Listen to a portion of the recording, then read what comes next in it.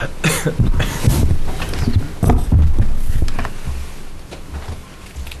good afternoon and welcome to the Woodrow Wilson International Center for Scholars. My name is Don Wolfensberger and I direct the Congress Project here at the center, and also I'm your moderator for today. I know we have a few new faces, so let me just briefly explain what the Woodrow Wilson Center is about and also the Congress Project. The Wilson Center was created by an act of Congress back in 1968 as a living memorial to our 28th president, and Woodrow Wilson is still the only president to have earned a Ph.D. And as many of you know, before he became a politician, before he ran for governor of New Jersey, he was a college professor and then president at Princeton. Then he ran for governor of New Jersey in 1910 and then for the presidency in 1912. But Wilson believed very strongly that if you brought together the scholars and the policymakers for an exchange of views, they would both benefit from the experience. And so that's why Congress decided to make us a living memorial to Wilson rather than just another statue on the mall. What we have been doing here with the Congress Project over the last 10 years, roughly, it'll be the 10th anniversary in June, is following that same spirit by bringing together members of Congress of each party or senior staff, people from the executive branch, and scholars who study about Congress and write about Congress, and journalists who cover the Washington policy scene.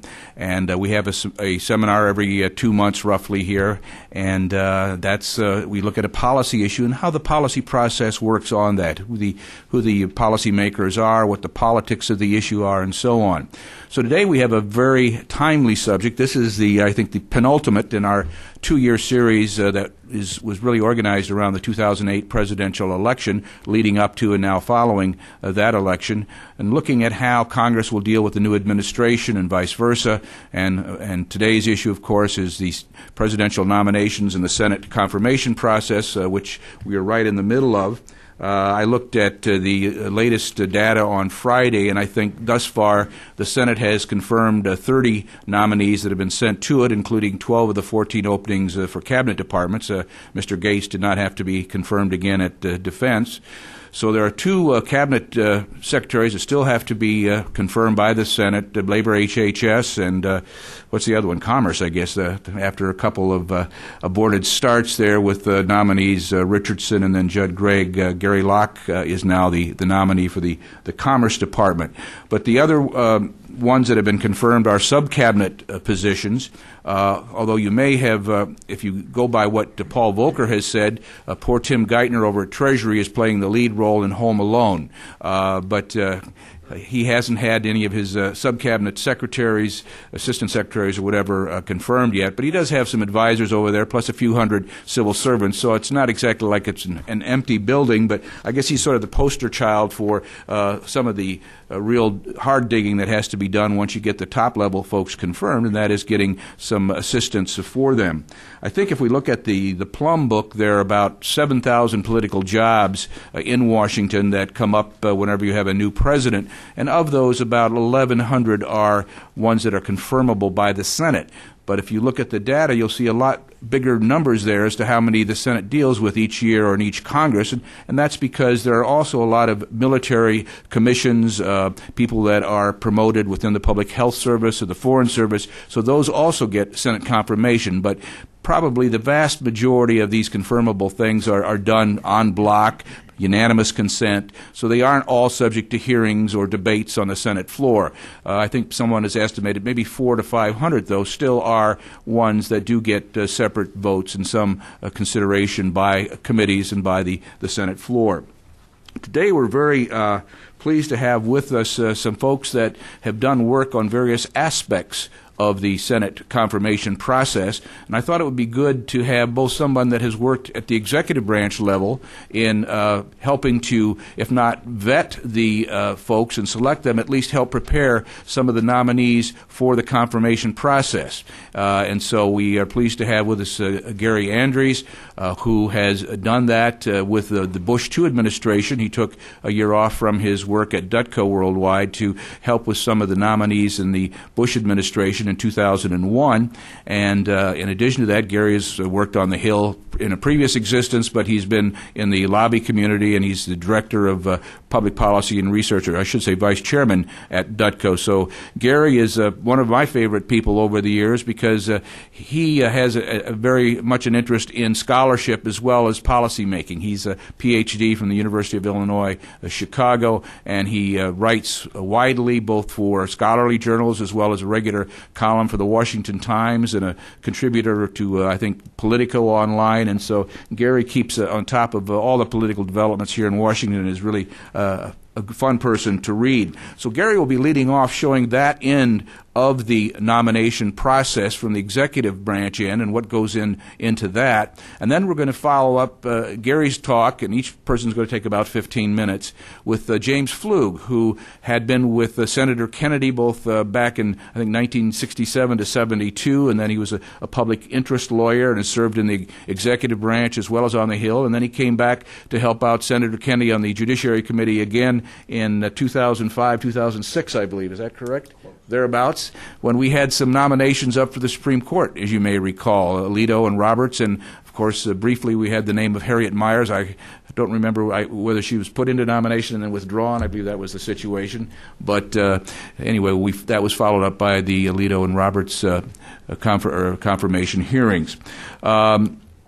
We'll go third with our guest scholar today, Sarah Bender, who has been here several times, but she is in the process of writing a book on the politics of advice and consent. So I think this fits in nicely with her larger project, and she's going to be looking at something that you don't hear a lot about. Well, we did hear a lot about it couple years ago, and that's lower court nominations. As you may recall, a lot of those were hung up when George W. Bush was president, and there were threats by the Senate Majority Leader at the time, Bill Frist, to go nuclear, whatever that might mean, but it sounded pretty dangerous.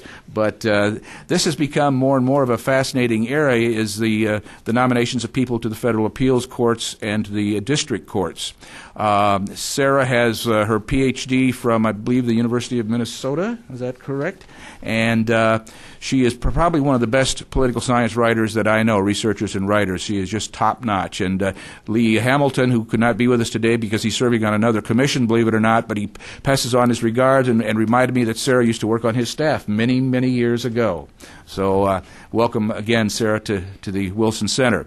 And then finally, we're going to hear from David Kirkpatrick, who is a Washington correspondent for the New York Times. And we're fortunate to have him because he covered both the Alito and Roberts and Myers things back in 2005, 2006. And he's covered the 2008 presidential campaign, and more recently has been covering some of the nominations of the Obama administration. So he's got, I think, a perspective of a journalist both on judicial and executive branch nominations. So let me just remind you all, we are being a live webcast. Please turn off any electronic devices that you might have, because they will interfere both with our audio system and with the transmission of our live webcast. But we do want to also welcome our viewers that are watching us live on their computers. We're across the nation, and I'm sure that they have a very informative session ahead, so stay with us. And with that, I'll turn things first over to Gary Andrews.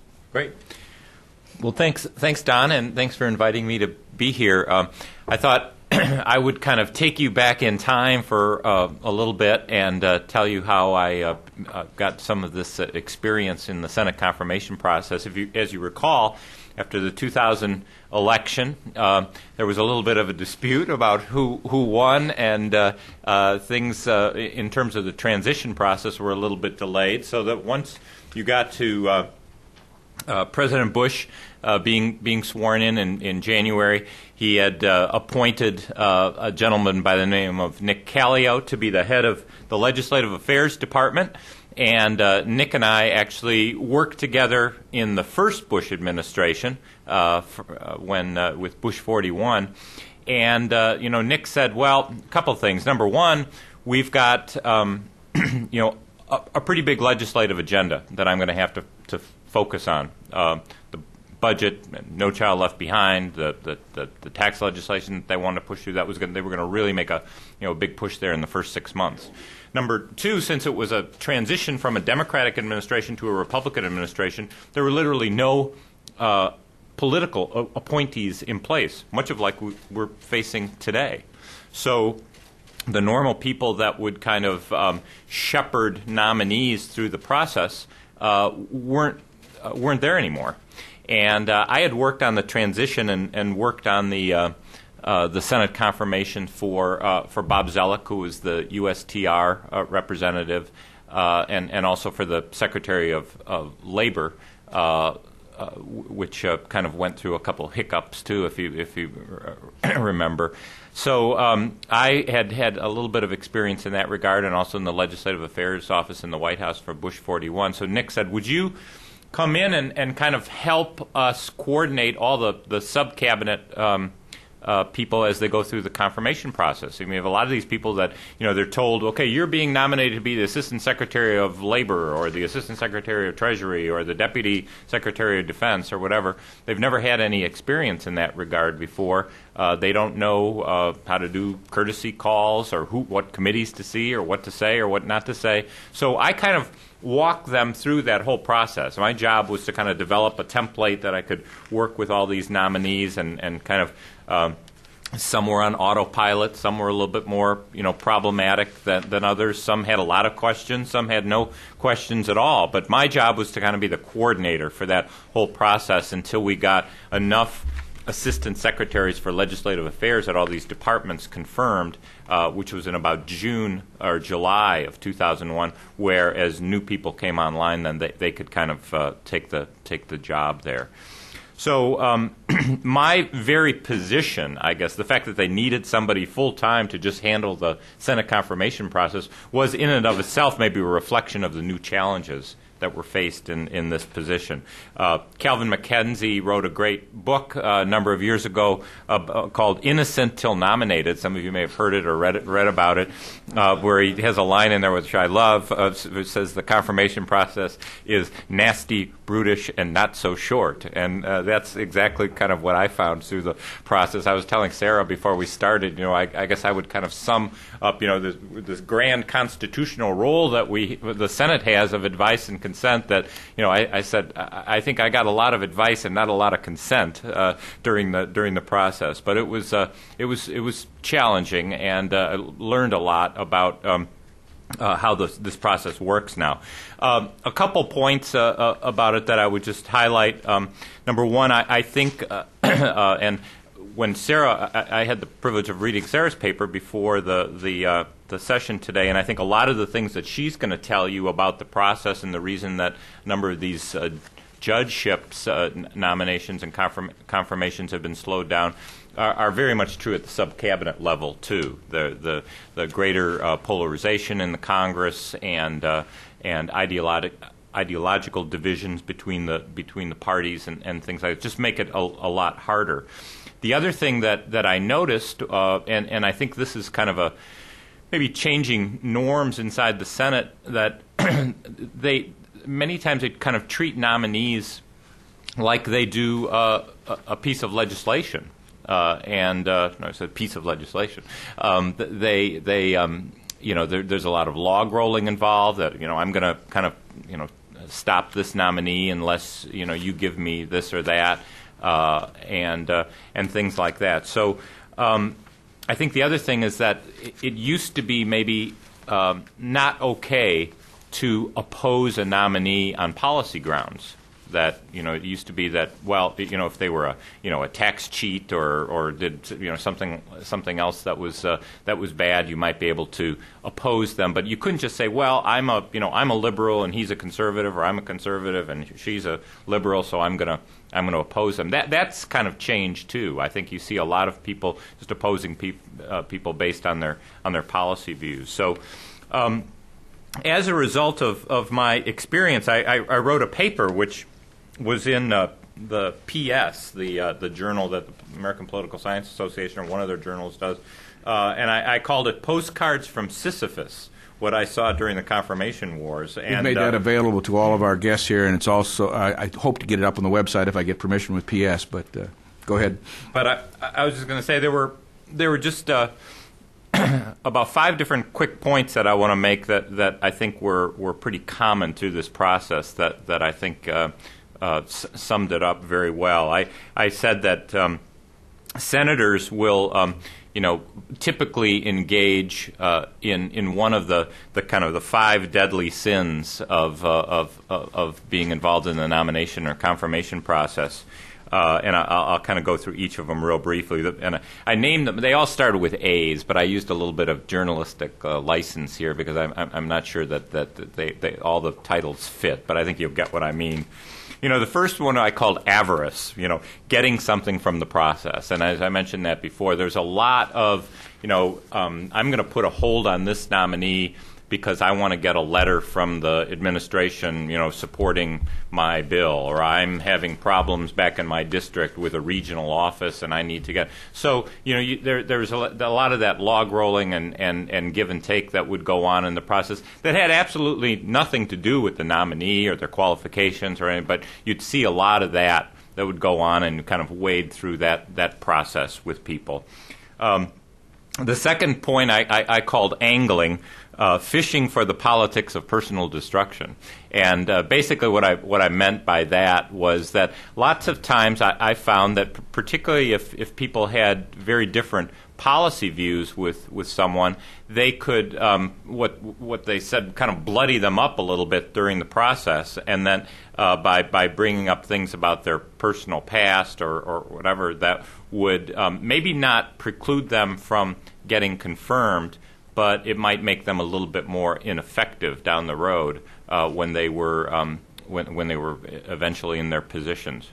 The third one I called afterthoughts, victims of collateral damage, and this was an interesting one because a lot of the focus on what's happened in the confirmation process and why it's become slower and more difficult has to do with kind of inter-party differences that parties have gotten more different in terms of their ideological views, or there's more polarization. In the particular case I talk about in the paper, it was really an issue within the Republican Party. We had 4 nominees for the Treasury Department at very high levels: the Undersecretary, General Counsel, and 2 assistant secretaries, who were all very talented people, all very competent people, but were all held up by then Senator Jesse Helms, who was in a big fight with the Treasury Department over a textile issue. And it actually went back to the Clinton administration, and some issues that and agreements that he thought he had from the Treasury Department about how certain textiles were going to be classified, but the new administration, in his view, kind of reneged on those commitments, and as a result of that, no nominee for the Treasury Department was allowed through. He held a hold on all of them, and he was one of he was in President Bush's party, but yet for 5 months we had 4 or 5 people that were held up over an issue that had nothing to do with them, but all to do with a textile issue where he felt the Treasury didn't treat him the right way. The fourth one I say is antipathy or payback time. There were several people who, again, were maybe served in the Reagan administration or the first Bush administration and had some run-ins with people on the Hill. There was one gentleman who was very controversial at the time, a guy by the name of Otto Reich, who was some of you may have heard of or remember, was, I think, an ambassador of Colombia and had some other positions. And he was nominated to be Assistant Secretary of State for Latin American Affairs, and he'd had a number of run-ins with Senator Dodd over the years, and they were just giving him a very hard time about getting through, and a lot of it, had to do with the problems that he had when he had served in a previous administration. The final one I called apathy, haven't got time for the nominee. And this may have been one of the biggest ones that is kind of unsung in this whole process, and it's just that senators are very busy people, and they focus on their legislative agenda and the issues that they're that they are concerned about.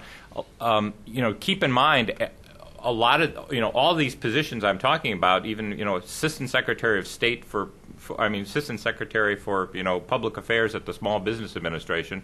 They have to go through the Senate confirmation process. They have to do courtesy calls. They have to have a hearing if the senator, if the chairman wants to do it, and that can just take a lot of time. And sometimes just getting people to focus on a nominee that they don't consider all that important slows down the process. I was always very grateful working with Senator Kennedy's staff, actually, because he was one of the few senators who basically told us, I'm not going to waste my time doing a hearing on a nominee that's pretty non-controversial. So he was pretty good at helping us expedite things through the Help Committee, in particular, and the Judiciary Committee, particularly if he didn't think it was something that really required a big dog and pony show.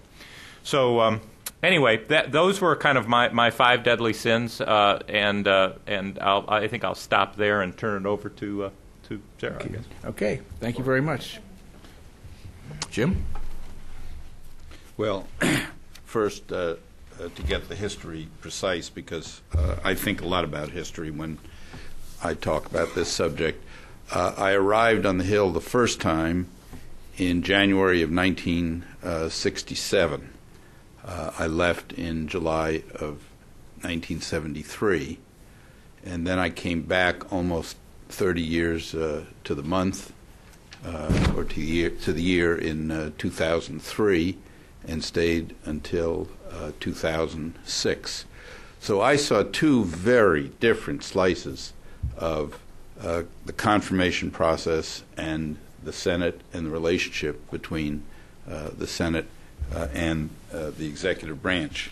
I always have to count, because I forget, during those 2 periods of time, I worked on 13 Supreme Court nominations. That may be a record, I don't know. And they were quite varied in the dynamics of them. But there was one rock-solid principle that really carried through both periods of time, and I think is perhaps the most important dimension of this discussion, and that is that people in the Senate take their role as senators and take the Senate's role as an important part of the balance of powers extremely seriously. If you go back and read the history of the Constitutional Convention and the discussions that surrounded the Constitutional Convention, it jumps out at you that the founders thought that they needed to invent the Senate because they were a little worried about the presidency, and they were a little worried about the House as being too political with a small p, too reflective of the ebbs and flows of popular opinion.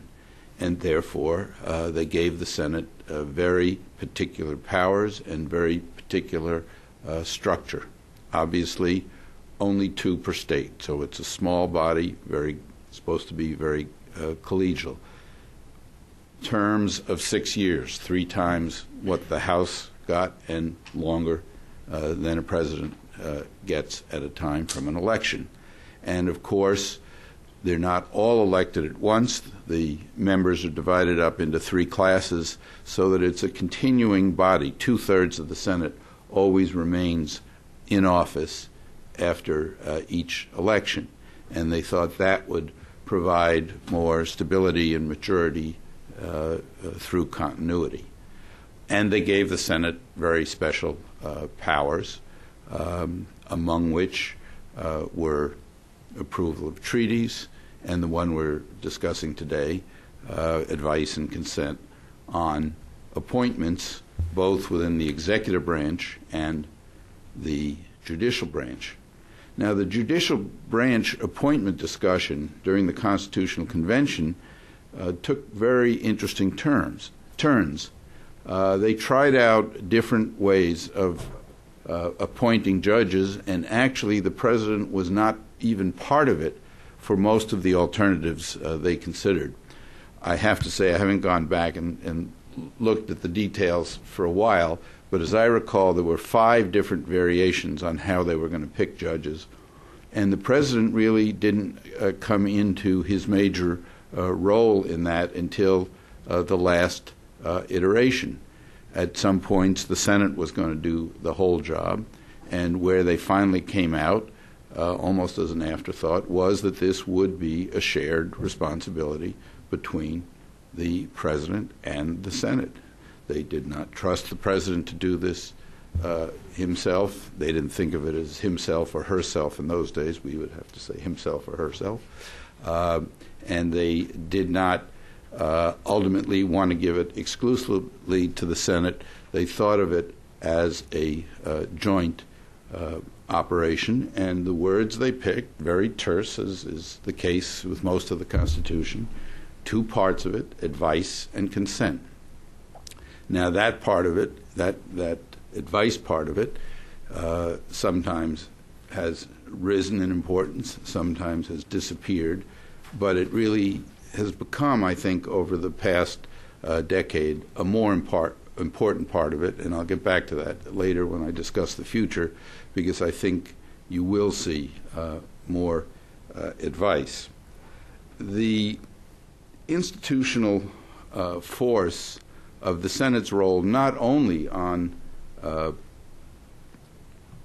judicial nominations and other nominations, but across the board as the calming influence on the political branches, is something that senators learn about either before they get to the Senate or after. Now, the way some people learn about it before they get to the Senate is that they are, in all the cases I know of right now, the sons of senators. They've lived with the Senate all their life.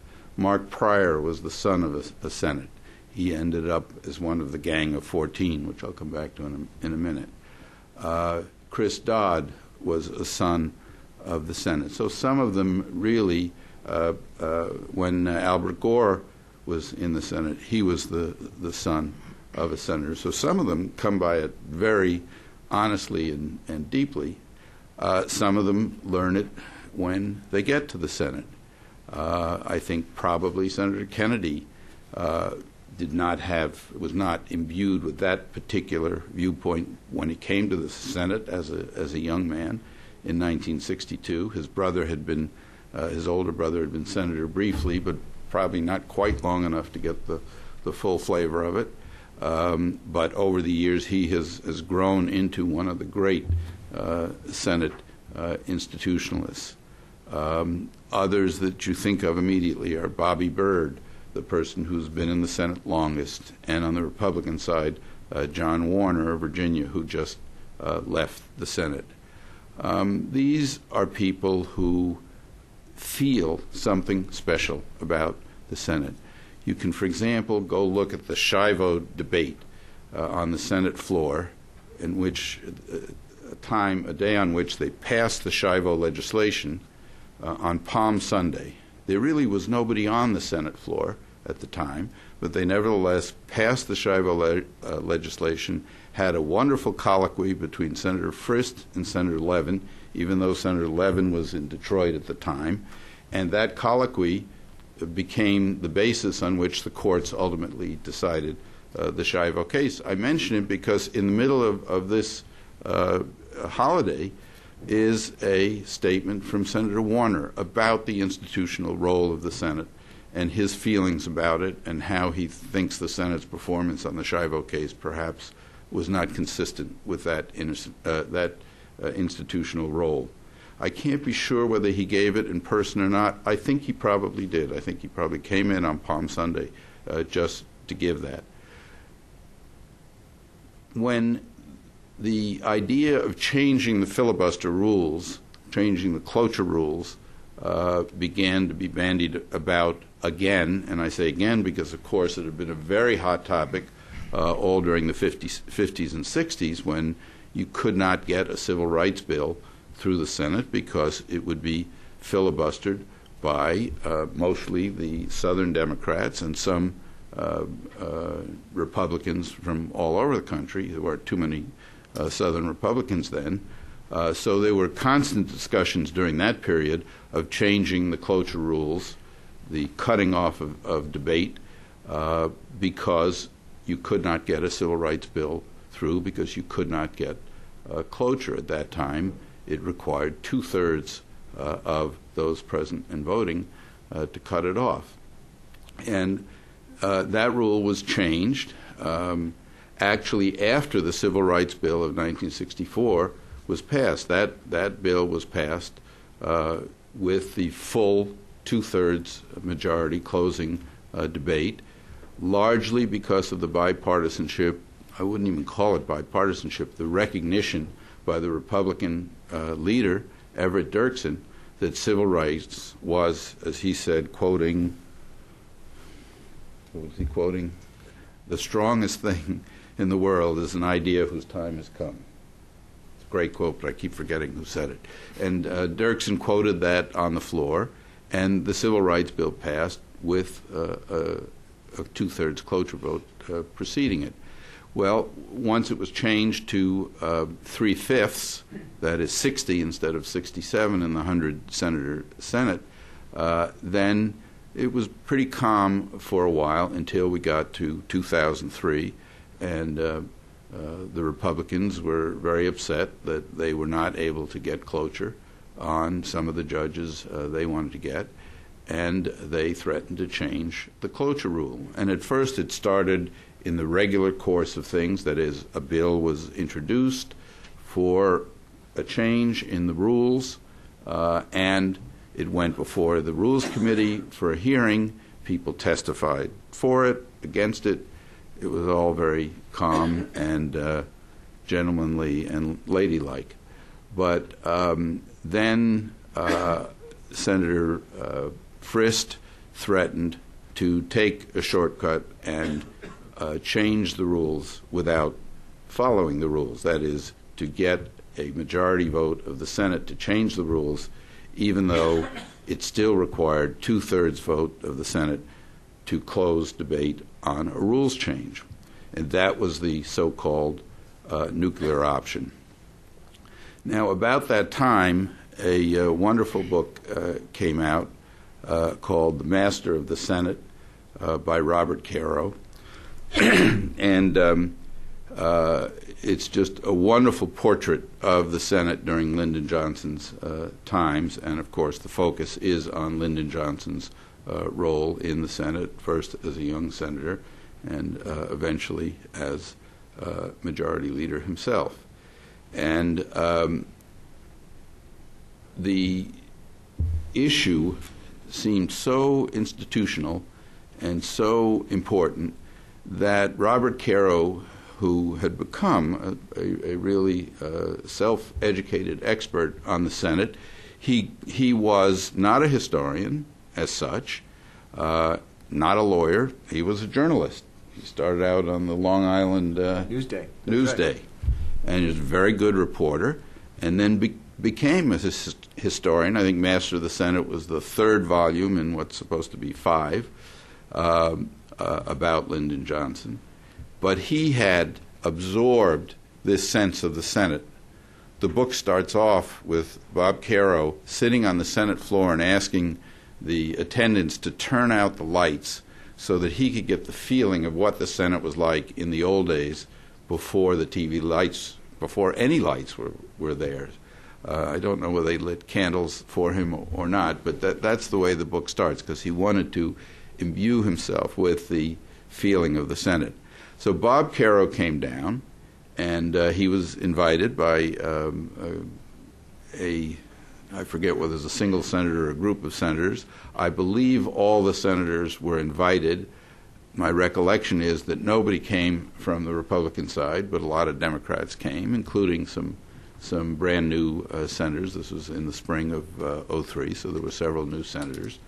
And he talked about the great senators of the past, the role they had played in the country, the way the Senate's deliberative process largely aided by the lack of a cloture vote in those days. There was no way to close off debate until the 20th century, and then when the cloture rule was first passed, it didn't even apply to nominations.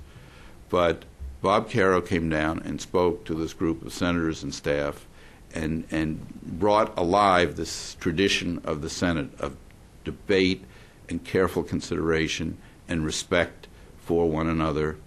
And he said to the senators and the staff, he said, "You don't have the right to give away the powers you have been given. They are not yours. You hold them in trust.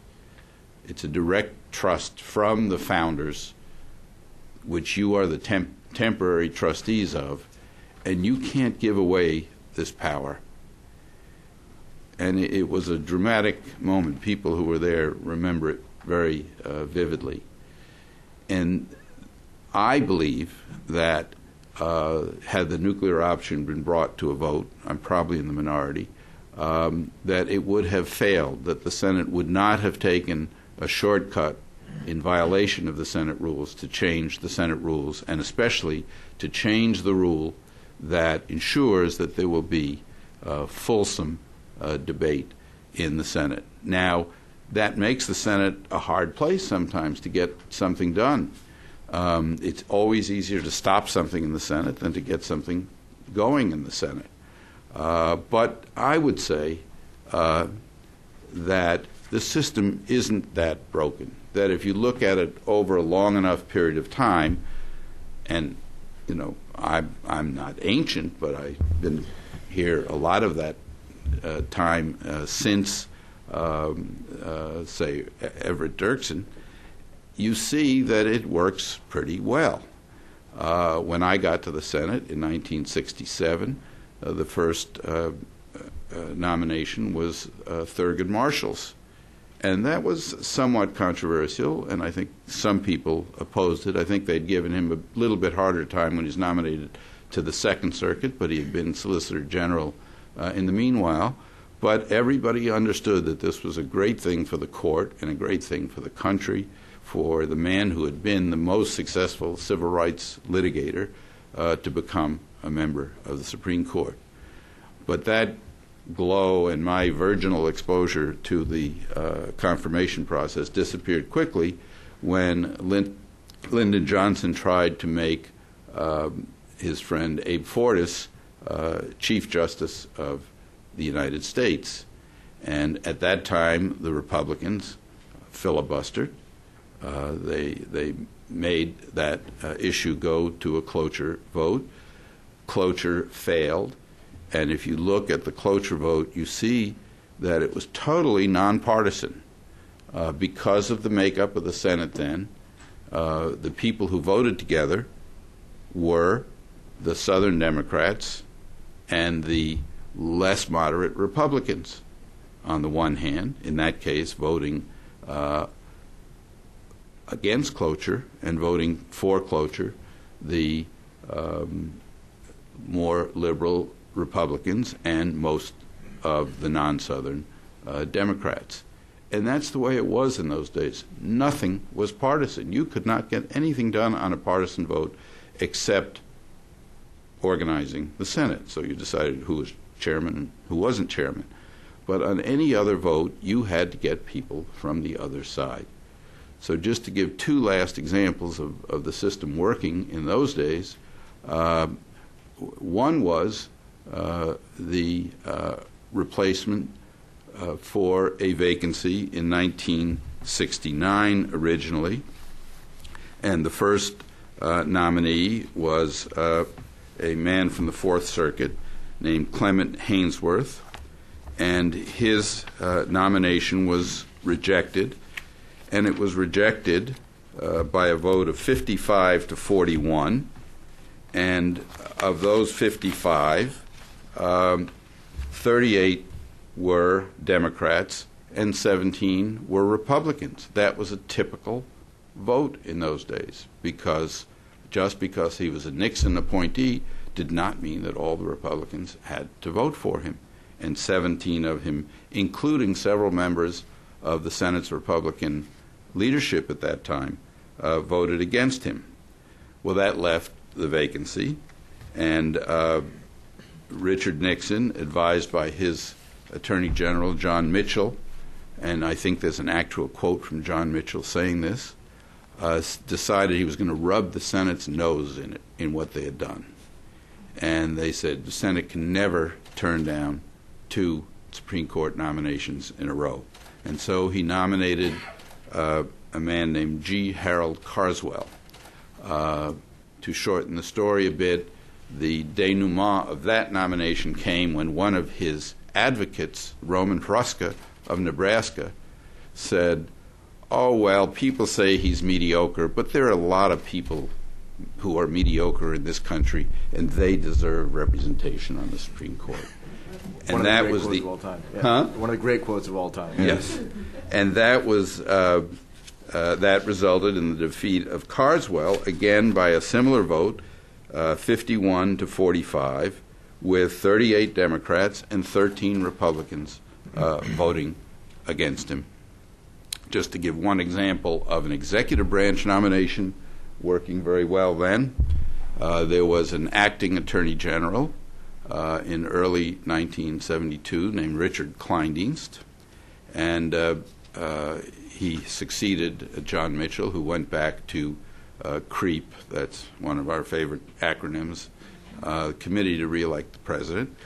And so Kleindienst was acting Attorney General, and Nixon finally nominated him to be Attorney General. And he went through his hearing in the Judiciary Committee, and it went pretty smoothly, even though there was a great deal of Democratic opposition because of his history back in Arizona.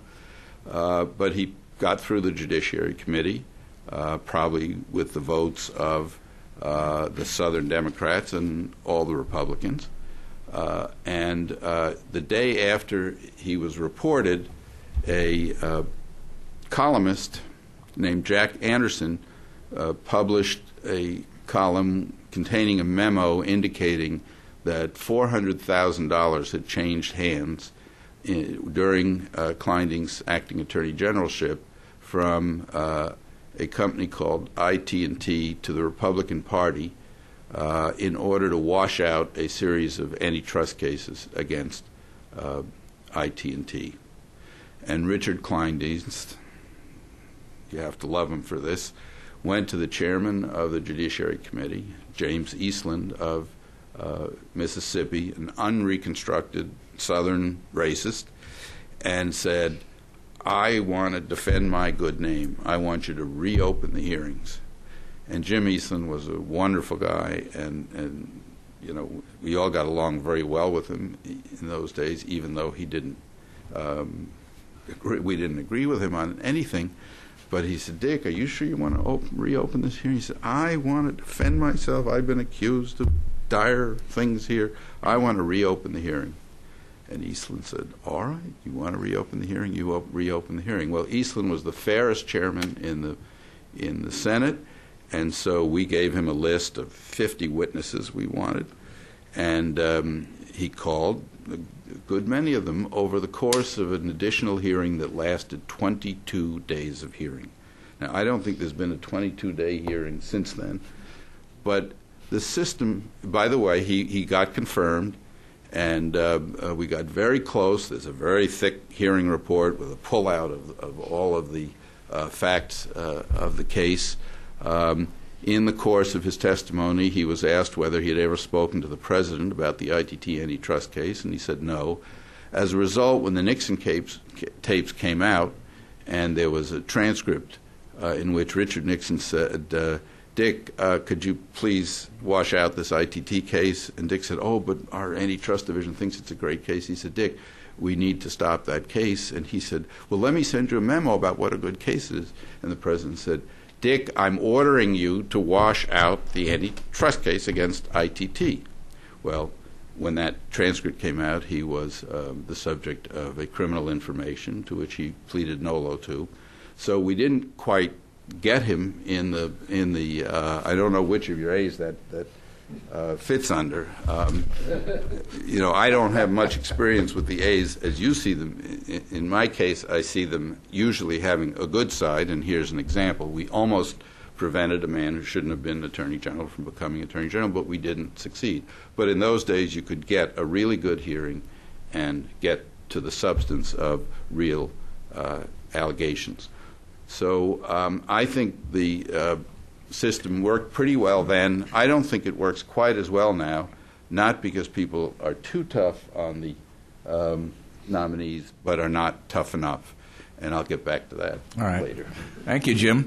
I don't know whether it was Thoreau that said there's nothing more powerful than an idea whose time has come. It seems to me it was, but my favorite quote from Dirksen at the same time was reporters asked him after he changed his mind, on the 64 Civil Rights Bill, Senator Dirksen, how do you explain this? Before you said it was unconstitutional, and then you turned around and voted for it. He said, well, I am a man of principle, and one of my first principles is flexibility. And so that was my favorite Dirksen quote. But with that, I'll turn things over to Sarah Binder. Great.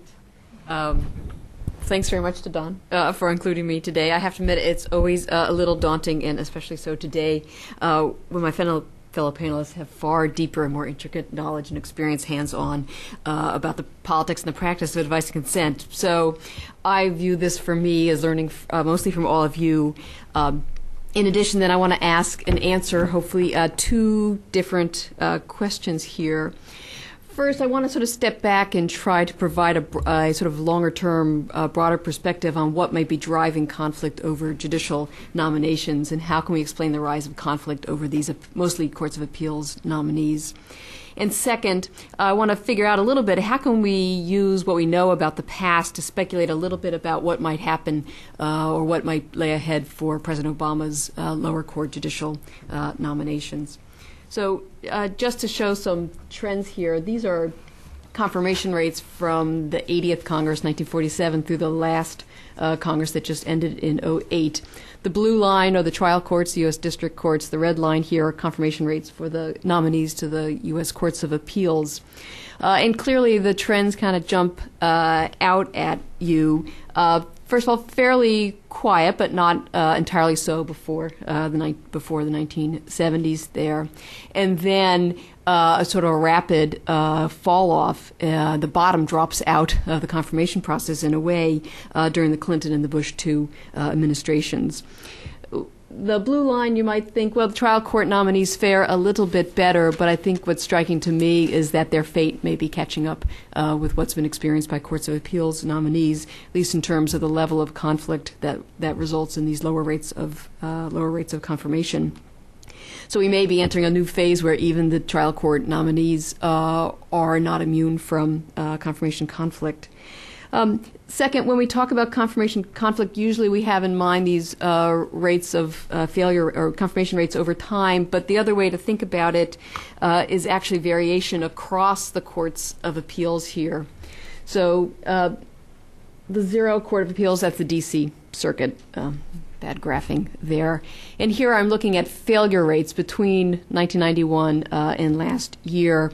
So for each of the courts of appeals, for all the nominations made to that court over that almost 20-year period, what percent failed to be confirmed? And clearly is a pretty large degree of variation where some circuits are quite successful. The Second Circuit, mostly around New York, part of New England. The Seventh and Eighth Circuit moving into the Midwest and Mountain region, pretty successful with their nominees versus what's been going on, particularly the D.C. Circuit, the Fourth, particularly the Sixth Circuit, Midwestern Circuit, which has been the topic of much coverage about the almost dysfunction of the court and dysfunction of the confirmation process for those seats.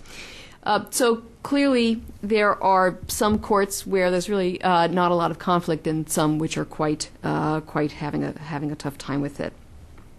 And then third, the question of how long it takes to work through the confirmation process for judicial nominations without making a judgment, I guess, of whether that's good or bad. In fact, we might want to see longer confirmation processes if it means we're digging deeper into the pros and cons of putting particular nominees onto the bench for lifetime appointments. But our general sense that things are dragging out longer certainly is confirmed by those types of data.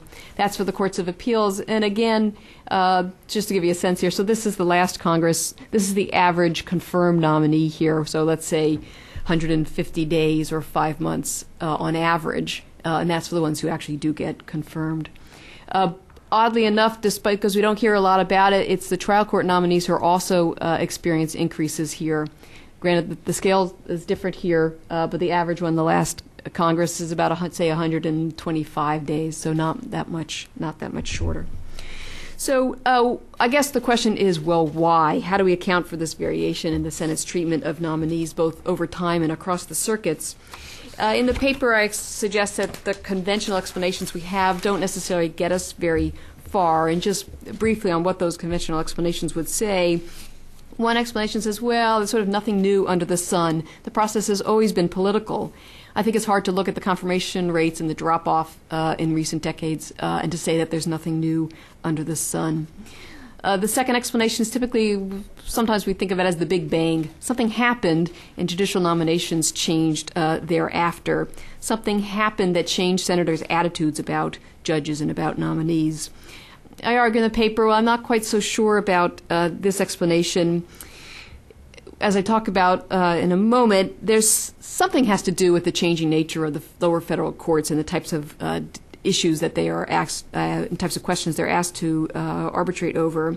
But it can't just be the role of the Warren Court because we see confirmation conflict not until the 70s and 80s when the court presumably begins its big push into more tough issues with 1954 Brown versus Board of Education.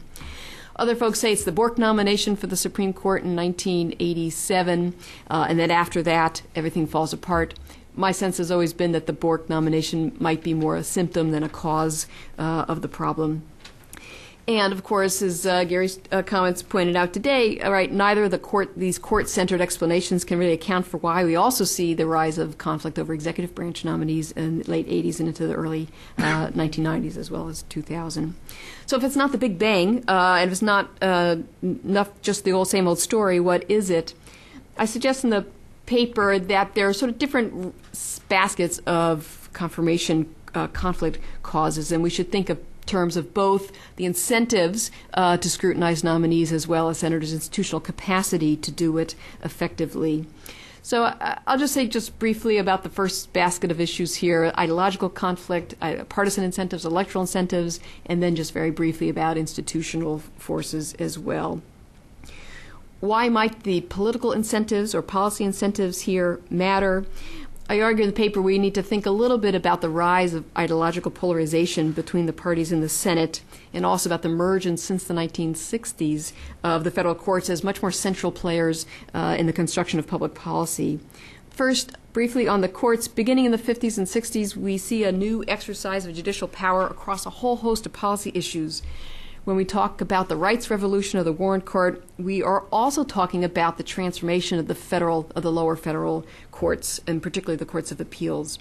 So when the Supreme Court expands constitutional rights of individuals in civil rights, voting rights, abortion, education, criminal procedures, the lower federal courts are those which are entrusted with finding remedies to enforce these new rights.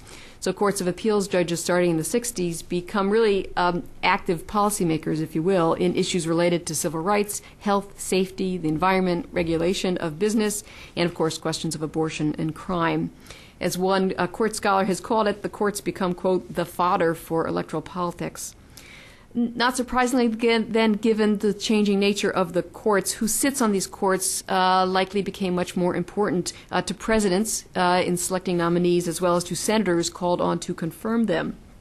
And, of course, to interest groups who may be, in fact, on the forefront of driving these very changes in the nature of the court's agenda in the first place. So I think at a very basic level, we probably can't understand the rise of conflict over judicial selection if we don't take account first of that transformation in the nature of the courts over this long post-war period.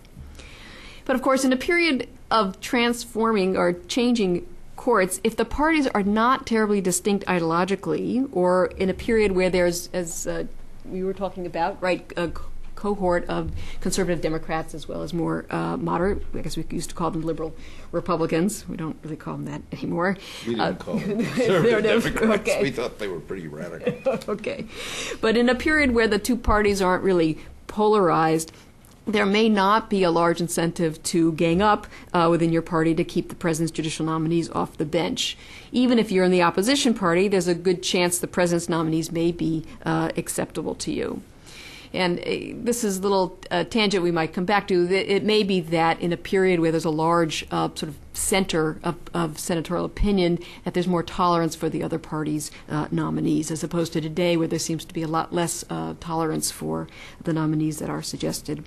But it's very different, I think, in a period of polarized parties when the parties are at odds with very few senators between them to mediate.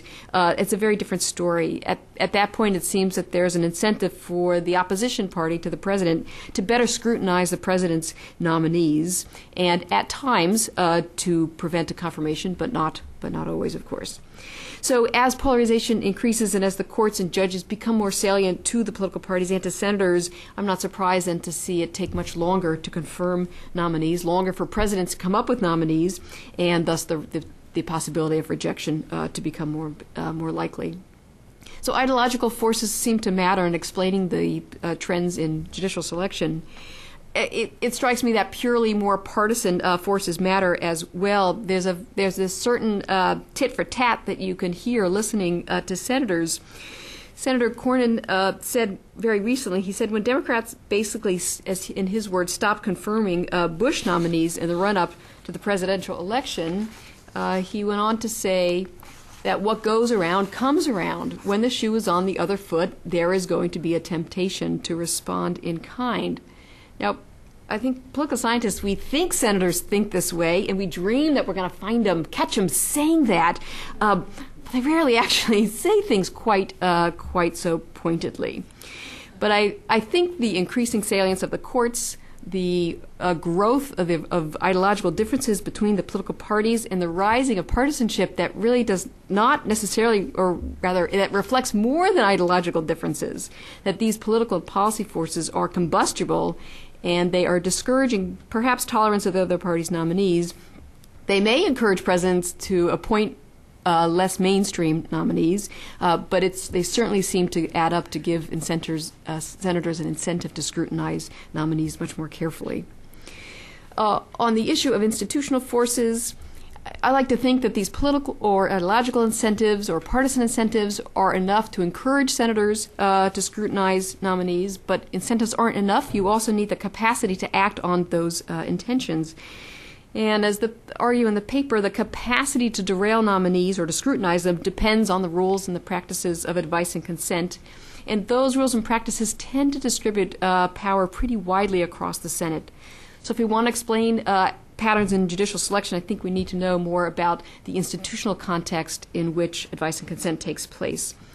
And without detailing them too much here, there are multiple potential veto points clearly in committee, where the practice of the blue slip potentially allows a home state senator to block nominees slated for a judgeship within their state. The behavior and the views of the committee chairman matter here on whether and when to go ahead, whether to respect the blue slip from an opposition party nominee. The institutional sort of choke point of getting a nomination onto the floor, getting into executive session, you need the support of the majority leader. That is not always so easy to do in a period of divided government. The majority leader may need to confront holds within his own political party, let alone during a unified control when he would have to anticipate holds from the opposition party. And of course, finally, getting to a vote, the opponents may force you to get to 60 votes.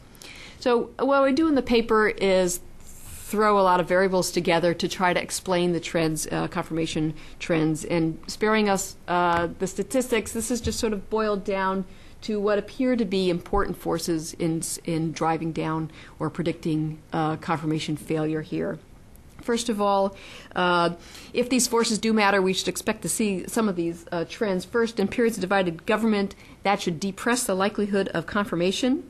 again, because the majority leader controls going into executive session, so in period of divided government, that may be a choke point that can keep nominations from confirmation, or opposition party senators may be placing holds. So divided government, it turns out, drives down confirmation rates.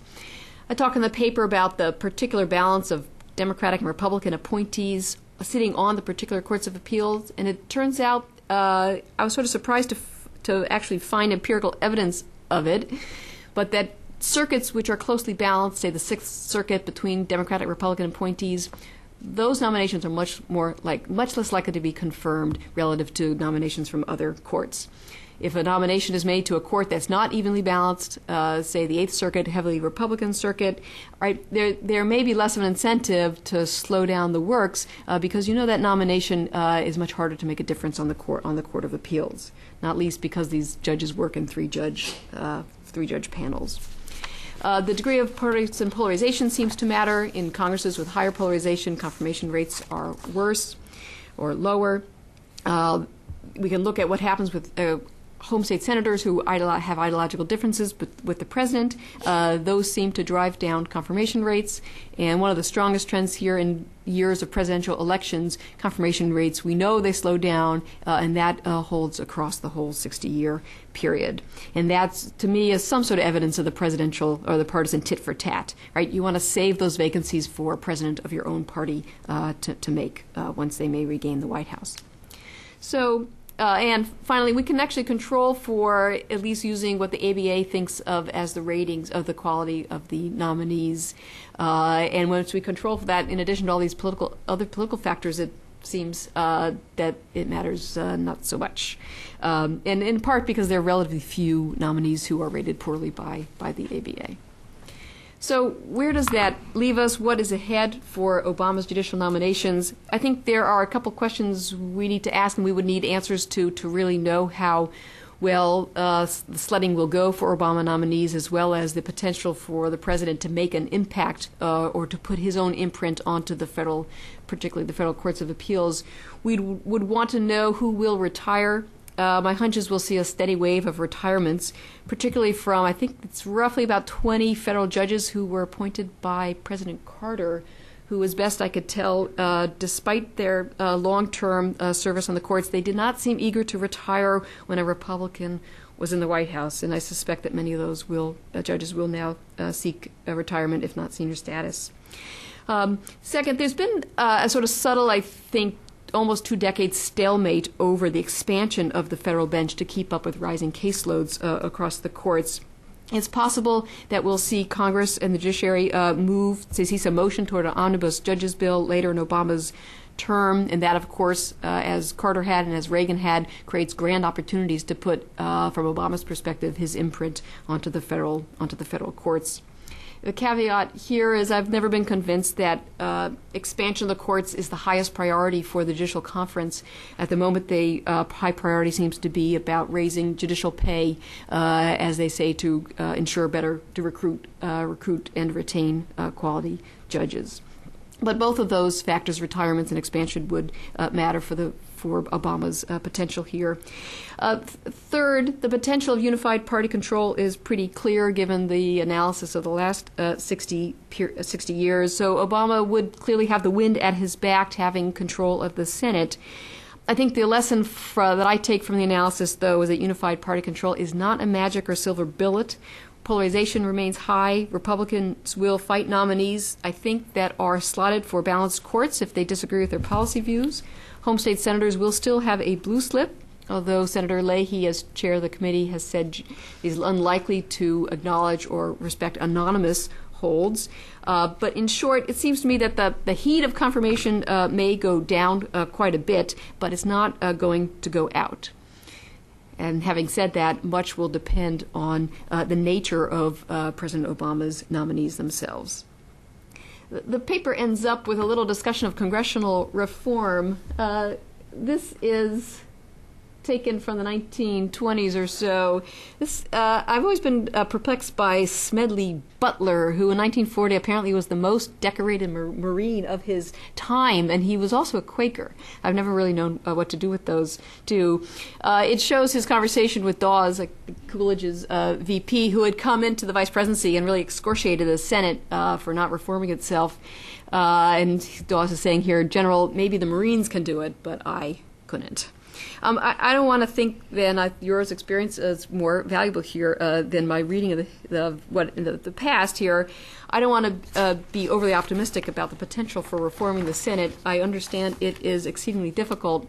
And what I do in the paper is to try to lay out some potential, hopefully more pragmatic reforms that possibly could occur, although I'm sort of doubtful.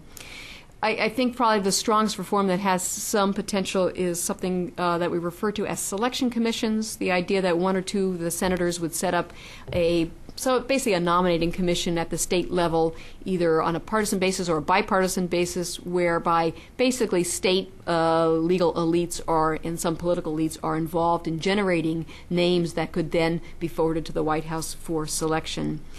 There's some limited, I have a little bit of empirical evidence to suggest that, in fact, states that use commissions, those nominations to vacancies in those states tend to fare better, but it's only limited evidence. I suggest in the paper that perhaps we need to think about some sort of hybrid solution where the president, were he to select a nomination or nominee from a list that had been recommended at the state level, perhaps that nominee would be afforded some sort of fast-track protection. That is, that there would essentially be no filibusters allowed.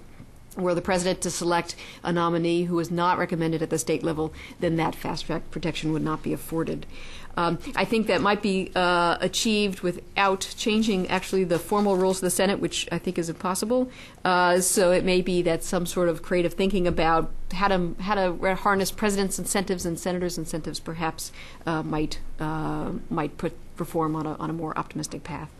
But I'm going to stop right there. Thank you very much. Just a quick question in here. You mentioned the ABA ratings. I know when Bush II came in, Alberto Gonzales sent a letter. He's then White House counsel, sent a letter to the ABA saying we don't want your ratings. Were those still done? Were those still done for the benefit of the Senate? They were, and I assume that the Obama White House probably does want those ratings, but find out. Well, let's turn things over to David Kirkpatrick with the New York Times. Well, thanks for inviting me here. I'm a little bit out of place here because it would be, I think, inappropriate of me to talk specifically about proposals for reform, but I can talk a little bit about my own experience covering some of these confirmations. In fact, just to make things interesting, I'll start out with a story. Mr. Flug will be interested in this, that you don't usually hear from reporters, and maybe I shouldn't even be telling. Long after I've covered the nominations of Chief Justice Roberts and Harriet Miers and Justice Alito for the Times. Long after that was over, I went out for a drink with a Republican operative who was involved at the White House in their sort of quarterbacking of those nominations at the time, and we had never met face to face. And he greeted me warmly, more warmly than I expected. And as a reporter, there are two kinds of responses from the subject of a story that you don't like. They love it or they hate it, and both feel terrible. And I was immediately suspicious. Why was this gentleman so pleased to see me? And he let me in on something. There was an issue, what seemed to me at the time to be kind of a low-level issue with the Alito nomination, and I covered it as kind of a low-level issue. It gets into the nitty-gritty, but to tell the story, I've got to explain it to you, and Mr. Flug will remember it well. Justice Alito, when he was on a lower court, when he was on an appeals court, when he was confirmed for that position, he made a number of quite expansive statements about preventing any conflict of interest, things he would do that he would recuse himself from. One of those things was he said he would recuse himself from any case involving the company that managed his mutual funds, Vanguard. Now, he doesn't have any personal interest in Vanguard. Vanguard manages his mutual funds. His money, his interest is in the assets that are held by the mutual fund in which he's invested. So he really had gone above and beyond, and his Vanguard holdings were quite diversified. I mean, it's an S&P fund. It was a peripheral thing, but he went quite far in this promise at the time of his confirmation to the appeals court. I won't hear any cases that have to do with Vanguard. I'm told, or I later learned, that the circuit, the appeals court that he was involved in, has a computer that tracks recusal pledges by the justices and will steer the assignment of cases away from them if they've made a recusal pledge. So it happens that Judge Alito, when he was on the appeals court, sat on the decision about whether or not to hear a case involving Vanguard, the management company of his mutual funds. He shouldn't have done that because he had pledged that he wouldn't. But they said that the people involved in the court, Democrats and Republicans alike, said, look, this was a computer glitch. The computer should have taken care of enforcing that for him. It was a small oversight on his part, but he was right to expect that the computer would take care of managing the allocation process so that he wouldn't be sitting on any cases that violated his recusal pledge. So fast forward to his nomination to the Supreme Court. I'm covering the matter, and Mr. Flug was back in the game. Having left the Senate, he had come back to work for Senator Kennedy in anticipation of some vacancies in the Supreme Court, I presume. And his return, seeing as he was involved in the landmark defeats of Clement Hayesworth and Harold Carswell, his return struck fear into the hearts of Republicans and conservative partisans everywhere. It was a great deal of anxiety about his presence back on Team Kennedy. So this comes to light. This comes to the attention of the Democrats that there was this case that Alito sat on. One of he decided, he heard the appeal from someone who wanted to sue Vanguard, and he said, no, you don't have a case here, goodbye. This person who wanted to sue Vanguard came back and said, aha, you, Mr. Alito, have pledged not to hear such cases. And he said, oh, how right you are. Let's have it reheard again by another panel. Same decision. The case doesn't get heard. So the Democrats got hold of this fact. This fact came to light in the vetting of Mr. Alito and sought to make a big deal out of this. Now, I'm a reporter, right, and I believe that our readers want us to be a notch more than stenographers. They want us to do some work in sorting out what's totally specious from what merits their attention as readers. So here comes the Democrats saying, this is a disaster. How could he have heard this Vanguard case? And the Republicans saying, well, come on, it's a glitch where there's no conflict here, big deal. In my view, it was a touchy question because on the one hand, yeah, he made a promise in a confirmation hearing, and then it turns out that he didn't follow it as you might expect. He had broken his word. Now here he is making other promises about how he's going to evaluate the law impartially and look out only for the public interest. Okay, that's a problem. On the other hand, it was a little bit of a dog that didn't bark in the night because it didn't make any difference to the outcome. He didn't actually have any interest in Vanguard, and it seemed quite credible to me that this was a small transgression, a small glitch that he readily corrected. So I covered it as such. I covered it as a small matter. Other papers covered it in a bigger way. I covered it as kind of a small way, and we are the New York Times, and that's, I think, important. And all of this is going to be especially interesting to Mr. Flug because I believe you were among the proponents of the Vanguard case. And I have to say, I felt a certain amount of chagrin. I felt, because I still believe I was right. It's a minor matter. I mean, I don't think the American public, if they really understood this now, think, oh my gosh, what have we done? This man who heard the Vanguard case is sitting on the Supreme Court. But both the White House and Jim Flug, in their independent assessments from both sides of the aisle, believed that this was an issue that had political power. And I learned something from that. I mean, I can still sleep at night, and I think I probably did the right thing in the way I covered it because I don't think it was that big an issue, and it was appropriate to let it out. And if people wanted to go crazy with it, they could. But it was telling to me, partly because it points out some of the perversity and irony involved in the way that we now manage court confirmations, Supreme Court nominations. I mean, the people who loved Alito and the people who hated him loved him or hated him for reasons that had nothing to do with Vanguard. You know, I don't think he's not a guy who has a lot of assets. He'd never been in the private sector. His life is not rife with conflicts of interest. People cared about Alito because they cared about abortion, because they cared about tort law, because they cared about civil liberties or the prosecution of criminals, because they cared about executive power and the war on terror. Those were big issues. But the world we live in, it's just as Professor Bonner discussed. I mean, there have been these changes in the activism of the court, the involvement of court in a broader array of issues that have dovetailed with increasing ideological division on both sides. And the two go hand in hand. I mean, the court gets involved more, and that in civil rights or in prayer in the schools or in abortion rights. And the court's decisions have in turn catalyzed a reorientation of the parties so that the two parties have more ideological consistency within each party and difference between them. And that in turn politicizes the court more. So there's a kind of a feedback loop here. So here we are in a world where we have interest groups on both sides that have been preparing, raising money, agitating in anticipation of the Supreme Court confirmation for a long time. And I'm thinking now of the emails that I still get, even to this day, from People for the American Way, the liberal interest group that's so involved in many of these cases. And their emails lately say, don't rest. The religious right is still alive. Just because Falwell is gone and Dobson has retired, we cannot rest easy. They are still alive and plotting to take over the court. I mean, that sort of thing is churned out constantly on both sides to keep people agitated and contributing. And it creates this kind of hydraulic pressure on both sides.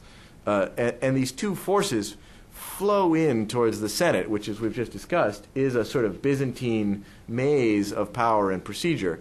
And as they flow in, they get redirected all different kinds of ways. And so we have these conversations which, although we all know they're about abortion and tort law, look like they're about the payment of taxes or somebody's nanny or this promise about Vanguard. And it is, when you watch it up close, you really see that it is kind of a crazy, nutty way to go about processing these things. But especially having heard my fellow panelists, I mean, the truth is that what we're talking about here is the United States Senate. There is no sort of small tweaking to the rules of Senate confirmation procedures, which will be a cure-all, because it is the Senate. The Senate, for better or worse, was built to be a very difficult place to get things done. Power is widely distributed by design, and one senator or two senators can gum up the works in all different kinds of ways. And saying, all right, we're not going to, no more blue slips. The blue slips are an outgrowth of the dispersion of Senate power. I mean, if a home state senator wants to make it difficult for the executive branch, he or she can make it difficult for the executive branch, and that's just the way it's going to be. So unless we're talking about really a wholesale revision of Senate procedures, or a return to days when there were intra-party ideological divisions, so there wasn't so much inter-party ideological division, I'm not sure there's an easy fix for all of these. But I would say, and I'm trying to keep my remarks brief and concise here because so much has already been said, I would add, though, on this note, having covered these Supreme Court confirmations, they are not without value. They are a heck of a lot of fun to cover, and I think they are also worthwhile for the American public to observe in a way that is a little bit like elections, but in some ways deeper because of the nature of our constitutional democracy. Supreme Court nominations are when we debate first principles. They're when we look back over the decisions that have shaped American society over the last 50 years, and we start to ask ourselves, what do we really think about racial justice and racial integration? What do we really think about, sexual liberty and reproductive rights, or prayer in the schools, or God and man, or our relationship with each other, and where is privacy in the home, and we revisit, the Truman Steele cases. So we go back over these things, and there's an instructive aspect to it. People learn a lot from these debates. So they have to sort through a certain amount of, what movies was Clarence Thomas renting at the video store, or what did Justice Alito say about Vanguard, or what about this Princeton alumni group that he was involved in. But they also get the debates are riveting. People pay attention. They pay a heck of a lot of attention, and the end result, I think, is not so bad. I mean, some money is wasted. Interest groups on both sides raise a lot of money that, in the end, probably goes for naught. But I think, like Mr. Flug was saying, I think the Senate was designed to make confirmation difficult. And, we only need to fill 9 seats in the Supreme Court. Surely the President of the United States is able to find 9 individuals, if he needs, who can be qualified, competent judges up to the task and get through the maze. It's difficult, but it's not impossible. And if there were another Supreme Court nomination, I would be raising my hand to cover it right away. Thank you very much. Let me do a follow-up question on that, and that is, Gary, you have helped prepare nominees for confirmation hearings. I get the impression the advice from the administration usually is, don't commit yourself on any issues. And I've noticed that the most recent cabinet nominees and so on, even where they've taken a position in the past, maybe as a member of Congress, they will not say anything about that issue. Is that the general advice that's given, just because you want to preserve the administration's ability or flexibility to make a later decision on that?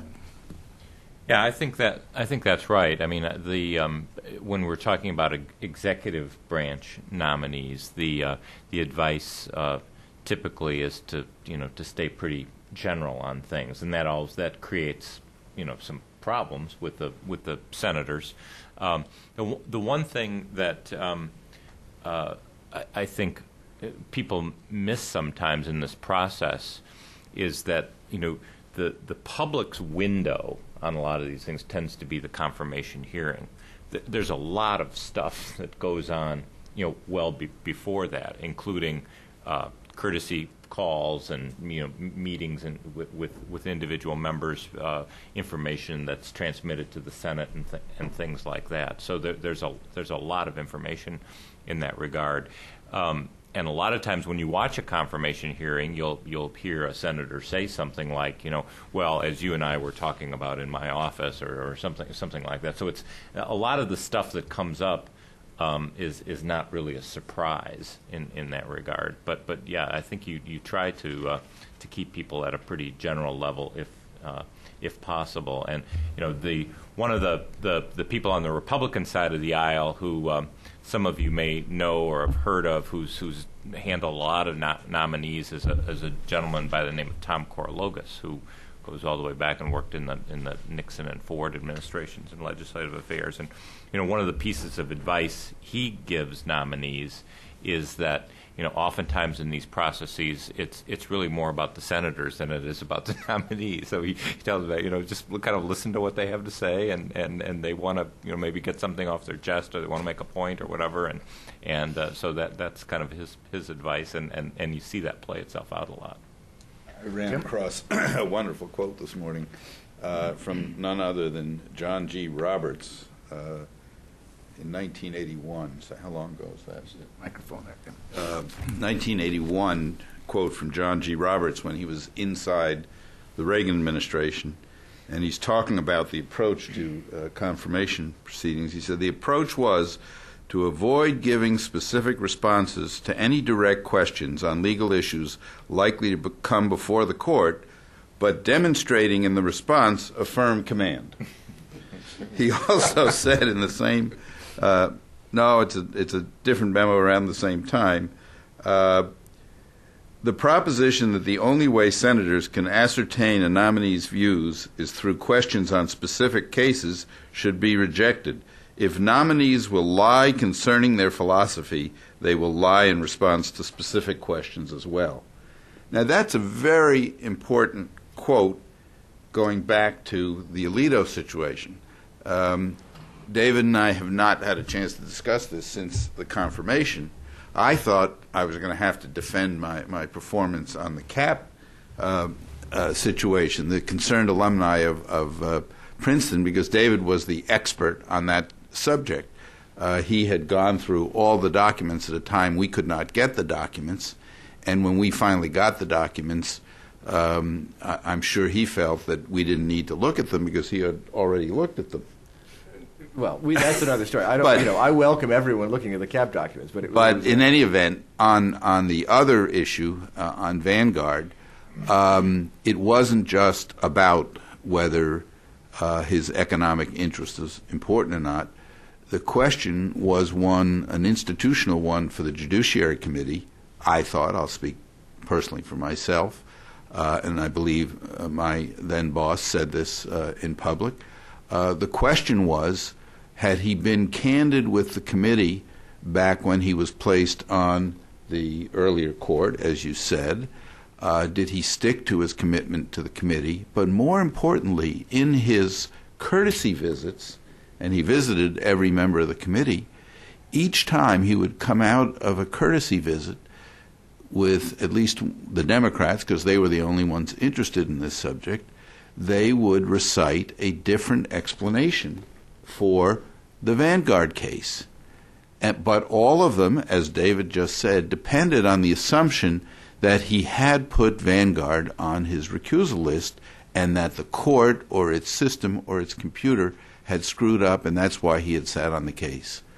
Well, it was pulling teeth to get to the bottom of that situation, but as it turned out, he had never put Vanguard on his recusal list, and all the different stories that he gave in these private interviews were based on something that was not a matter of fact. So it was more serious than it seemed, but I have to say, those of us who were working on it probably did not do a good enough job. If we could not communicate that nexus between something important and something superficial to the New York Times, then we didn't do a good job, and maybe we should feel embarrassed about that.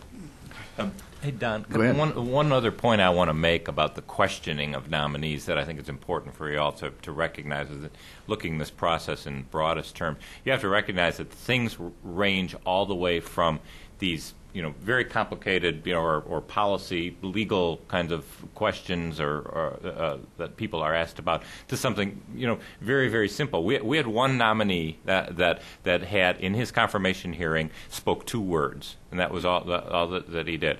This was back in the first Bush administration, and Senator Hollings from South Carolina was asking a nominee for the Commerce Department why Commerce Department grant announcements always went to the senior senator from South Carolina and not to Senator Hollings. It would be Strom Thurmond at the time. Strom Thurmond. Yeah. And he said, why do they always go to the senior senator, Senator Hollings? He said, can you give me your word that in one time in the next 4 years I'll find out before Strom Thurmond does? And the nominee's response was, you bet. And he said, Your report you to the Senate. So they range from the very complicated to things like that too.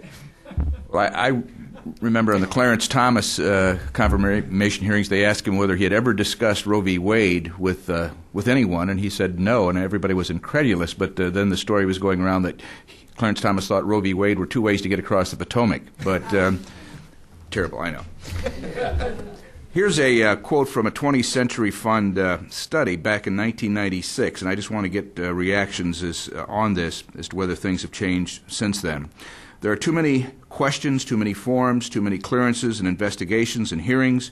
The appointment process is too slow because it is too cumbersome and redundant. It is repellent to potential appointees and abusive to those nominated because it is so often unnecessarily intrusive and humiliating. Simplicity, clarity, and focused sense of public interest have vanished from the appointment process. I get the impression, Jim, from what you said, that you thought that things weren't tougher now and that there was maybe less scrutiny. Do you take issue with that? Have things gotten better or worse since those days? On that count, there's no doubt that it's tougher now than it was 35 years ago. you did not have emails and you did not have electronic retrieval of documents. I mean, the documents that we had on both Alito and Roberts were incredible. We knew everything there was to know about those people, and it was not everything. Yeah, except for the CAP files. Except for the CAP files, which we eventually got, but it was very late in the game. But it was tremendously hard work to go through them. But, you know, a lot of lawyers are trained to do that, and newspaper reporters too. And some of it was very revealing, because you learned what made this person tick when he was younger in these two cases, and then you could decide for yourself whether that was still what was making him tick.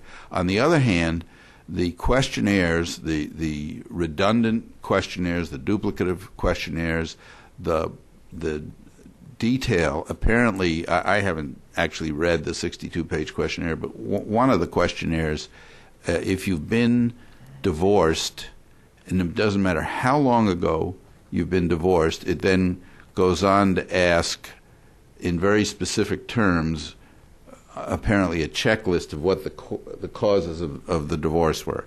You know, it seems to me that may go, especially if it's far enough back, too deeply into things that are probably not relevant. If there's some reason to believe that something in that sphere is relevant, well, you can ask about it. But to make that a routine question seems to me overly intrusive, and I'm afraid that it has gotten that way, and that's worse than it was. David? If I could add two other comments under the rubric of the strangeness and perversity of the system. From the perspective of a journalist, the structure of a judicial confirmation, where a Senate committee is conducting its own investigation, has access to an FBI report, has much broader resources than any news organization in some ways. It creates the atmosphere of a treasure hunt. There is a suspicion, a fear that there's some little nugget lurking behind closed doors in all of this information that has been gleaned through these extraordinarily intrusive questionnaires and interviews, that some of the news organization is going to get first. And that's, I mean, that's just a fact of life, and you know, nobody's going to make anything up. But it is a bizarre experience to be part of it. And the other corollary to that is that the increased scrutiny and the politicization of the hearings and the process selects for people who have said or done little in their lives. You know, we joked about Chief Justice Roberts, that he had been stolen from the crib and raised to be a Supreme Court judge, because he had, aside from his work for the Reagan administration, where he was really working for the Reagan administration, and you couldn't hold him that accountable for his views beyond wanting to work for the Reagan administration, he had so meticulously avoided any opinion, really. I mean, it was very hard to pin. I'm sure you experienced this.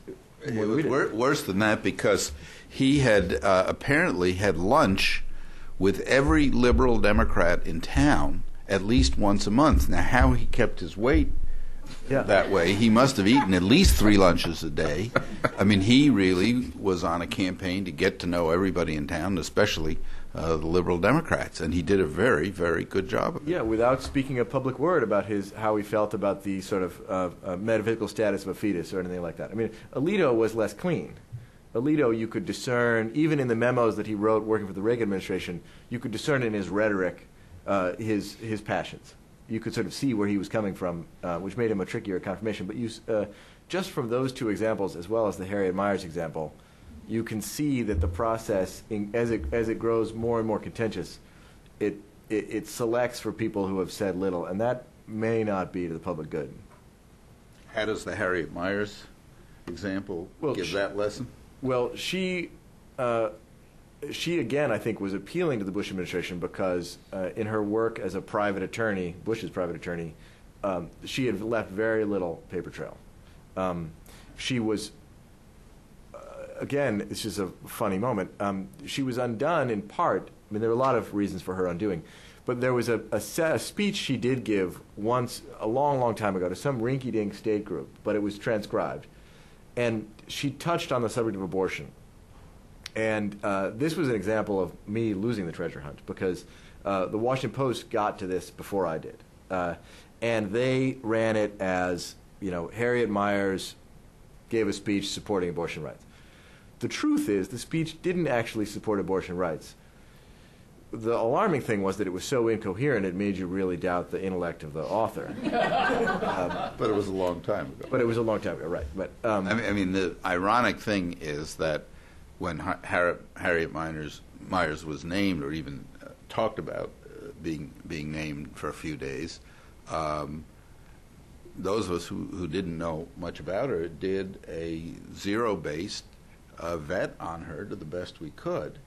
And, we were getting some very interesting, without any speeches or anything else, just in terms of her personal relationships back home and how she was thought of by the bar and by the people in the government down there. And she was having a good vet when they pulled the plug on her. Oh, you mean she was coming along okay? Yeah, well, which probably is the reason they pulled the plug on her. That if she was okay by our standards, then they probably decided they didn't want her. And, of course, that goes directly to the question of securing advice.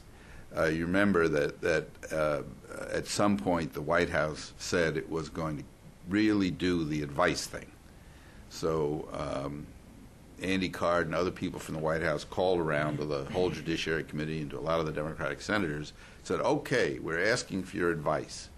Well, everybody knew that if you suggested a serious candidate who they might possibly nominate, that support from most of the Democrats on the Judiciary Committee would be the kiss of death.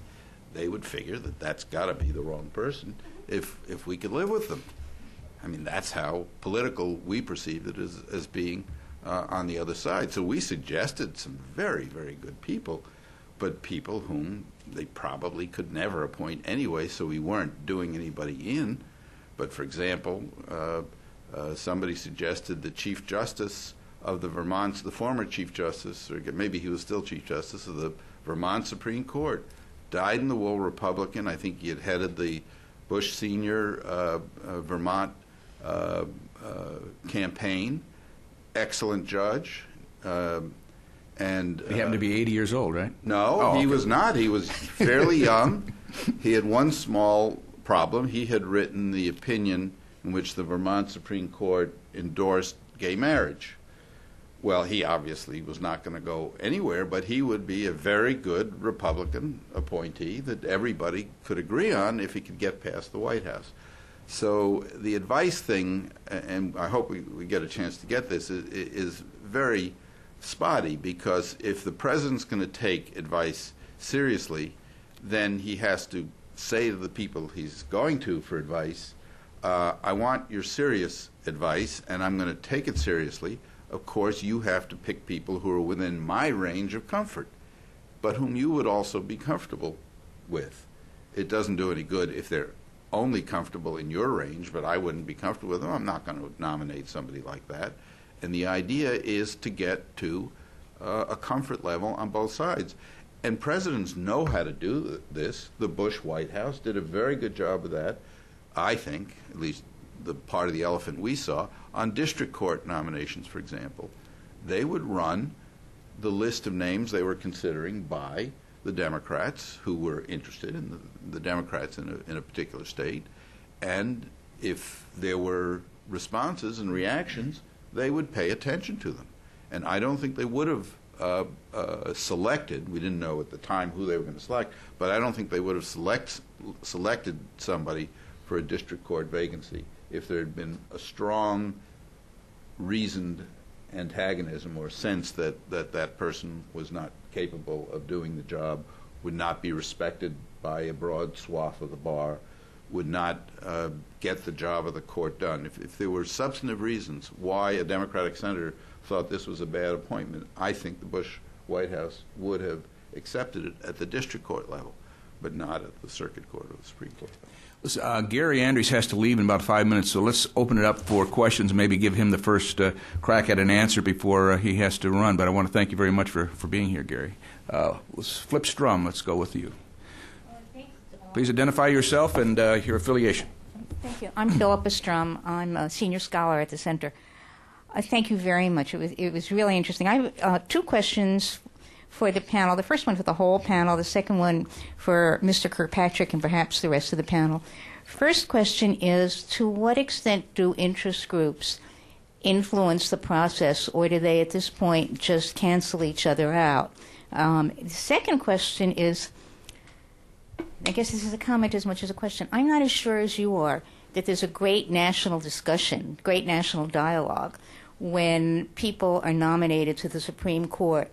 I mean, you think back, for example, to Justice O'Connor being nominated, and the question was all about had she not, or why did she not endorse abortion while she was a legislator in Arizona. It was not a discussion about abortion or about what policy towards abortion should be. Same thing with Justice Ginsburg. When she was nominated, there was an outcry by some of the women's groups that she said that Roe v. Wade should not have been decided by the court and that the matter should have been left for the states. That did not become a matter of discussion. That would have made for a good national dialogue. When Alito was nominated, there was a whole question about cap, whatever, but not a discussion about, and it was a matter of finger pointing. He said this or she said that as a person before he or she was nominated to the Supreme Court, not, well, let's really look at the issue that he or she was talking about. So I wonder whether one might not rethink that national dialogue thing. Let's go to the first question first, because I want to give Gary a crack, and then we'll get to her second part, if that's all right. And that is on the influence of interest groups. Gary, you've seen it with Bush 1 and Bush 2, and since, is there a change, or is it about the same? A couple things. I think number one, I think overall interest groups have become more important in the process just because there's more of them now. I think if you look at the process over a long period of time, the Washington establishment has kind of grown, and I think there is more role. Now, do they really sway senators' votes and things like that?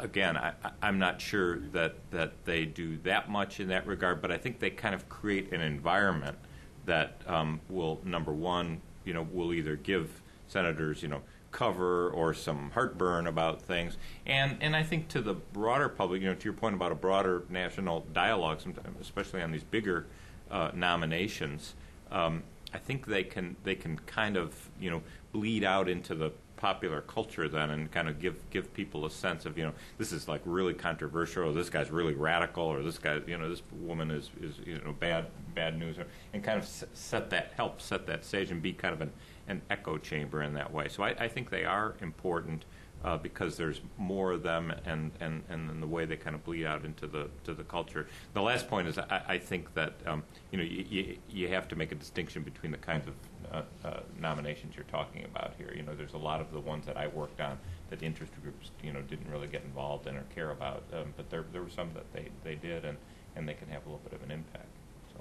Sarah, your finding was that they didn't particularly have a decisive influence. Is that correct? Thank you, Gary. Please join me in thanking Gary Anderson.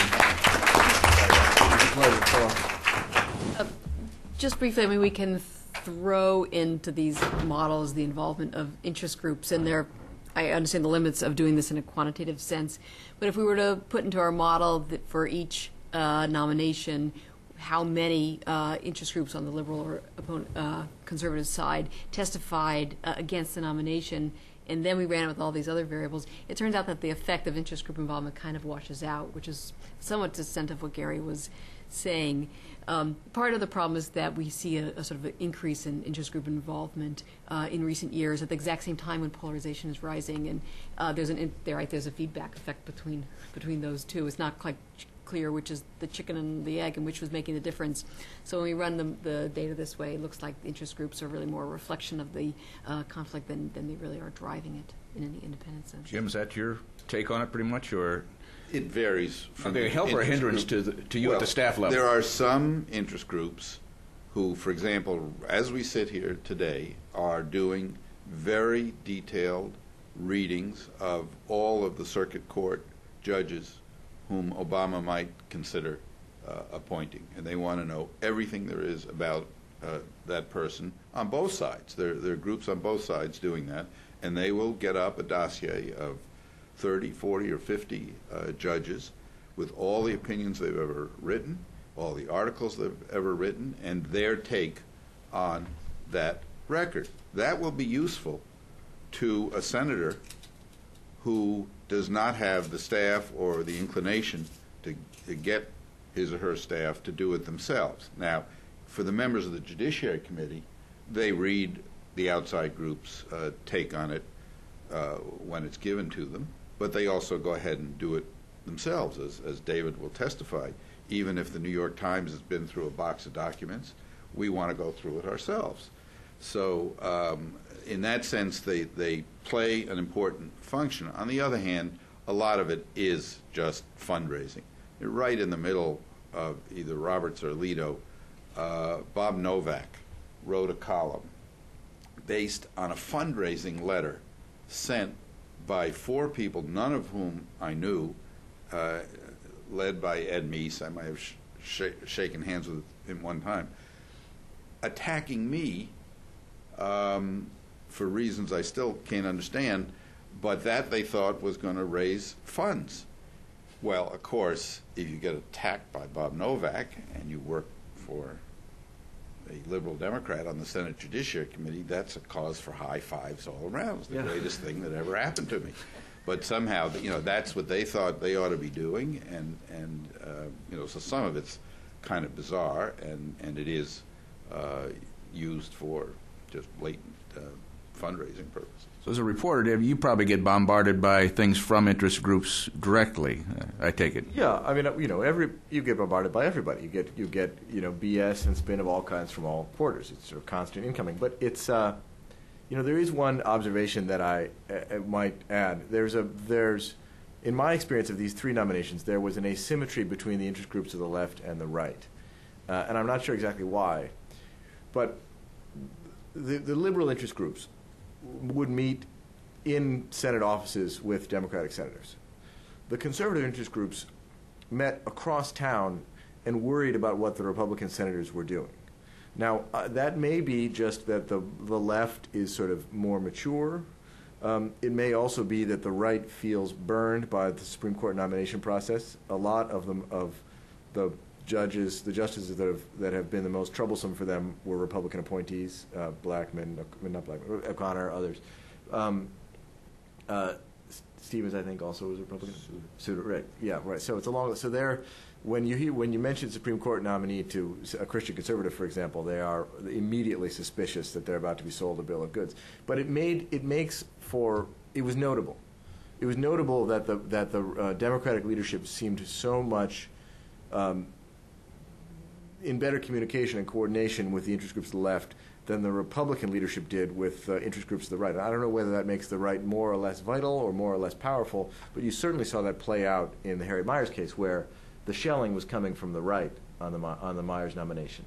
On your other question about the quality of the discourse, or public discourse that surrounds Supreme Court confirmations, 2 things. First of all, I wrote some articles about Justice Alito's writings on abortion when he was in the Reagan nomination, and his opinions about how certain cases, the Reagan administration, his opinions about how certain cases on abortion should be argued or shouldn't be argued for the Solicitor General. So that stuff was covered. But the bigger point is, I just think we need to keep in mind the baseline of American public discourse. It's true that there is a lot of bogus stuff that gets tossed around when we're talking about Supreme Court confirmations, but that's against a baseline of a largely bogus culture. People tune in to debate Supreme Court confirmations who are watching One Life to Live other times. Do you know what I mean? And it's sort of that would be the only caveat. I think also the judicial nominations have more of a curiosity factor for people, because it's one of the rare glimpses they get at the bench of people that have served on the bench that are being nominated for a higher place or whatever, because once they're on the Supreme Court, you don't have television. Very rarely do they have audio tapes available, and that's changing a bit. But it feels to me from observing it that what gets people excited, interest groups, observers, people on the Hill, about appeals court and district nominations is that they're the tail of the Supreme Court fight. This is the bench from which a Republican or Democratic president will pick. And there's a kind of hostage game. You know, the interest groups are rehearsing their strategies, and people are holding back each other's nominees. You know, but all of it is a kind of proxy fight for the big one. But it's going to be interesting to see the next nomination, because there'll probably be 6 new news channels trying to cover it, and all the bloggers will now have live video Facebook stuff along with their blogs, and it's going to be a whole new ball game. But it is sometimes interesting, and it is sometimes good entertainment. I mean, if you were watching the key day in the Alito hearing, when 2 things happened, when Senator Kennedy got into a fight with Senator Specter over that box of documents that David had seen and we hadn't, and you know, Specter kind of made a mistake by saying he hadn't denied us the documents when, in fact, he had, and Senator Kennedy got a little bit excited about it. Well, Fox News thought that was the greatest thing ever. They went on and on and on with that, and even after the hearing ended at lunchtime, and we were standing around resolving the issue because Specter staff told him that he had, in fact, denied us the documents, and he immediately apologized and got us the documents. And Fox stayed on, and they were analyzing this and analyzing this and analyzing this, and naming all the players on the who are still on the rostrum, and then they brought their commentators in to comment on what the effect of the dispute between Kennedy and Specter had been. They also opined at that point that was a turning point and that Alito was in trouble. So I've heard this now from 3 different places that the White House was... Well, I didn't... No. The Vanguard thing is what I was talking... I didn't bring up the cap. No. But, I mean, I've heard 3 different ways now, that some public and some private, that they were really worried about the Alito nomination. Oh, the Alito nomination? Yeah. Well, yeah. The Alito nomination was a much tougher nomination than the Roberts nomination. I mean, there was a lot... yeah. But, in fact, that was the day that as soon as that particular lunch break was over, Lindsey Graham came back and said to Justice Alito, or then Judge Alito, you know, people are trying to make out like you're a closet racist. You're not a closet racist, are you? And, of course, Judge Alito said no.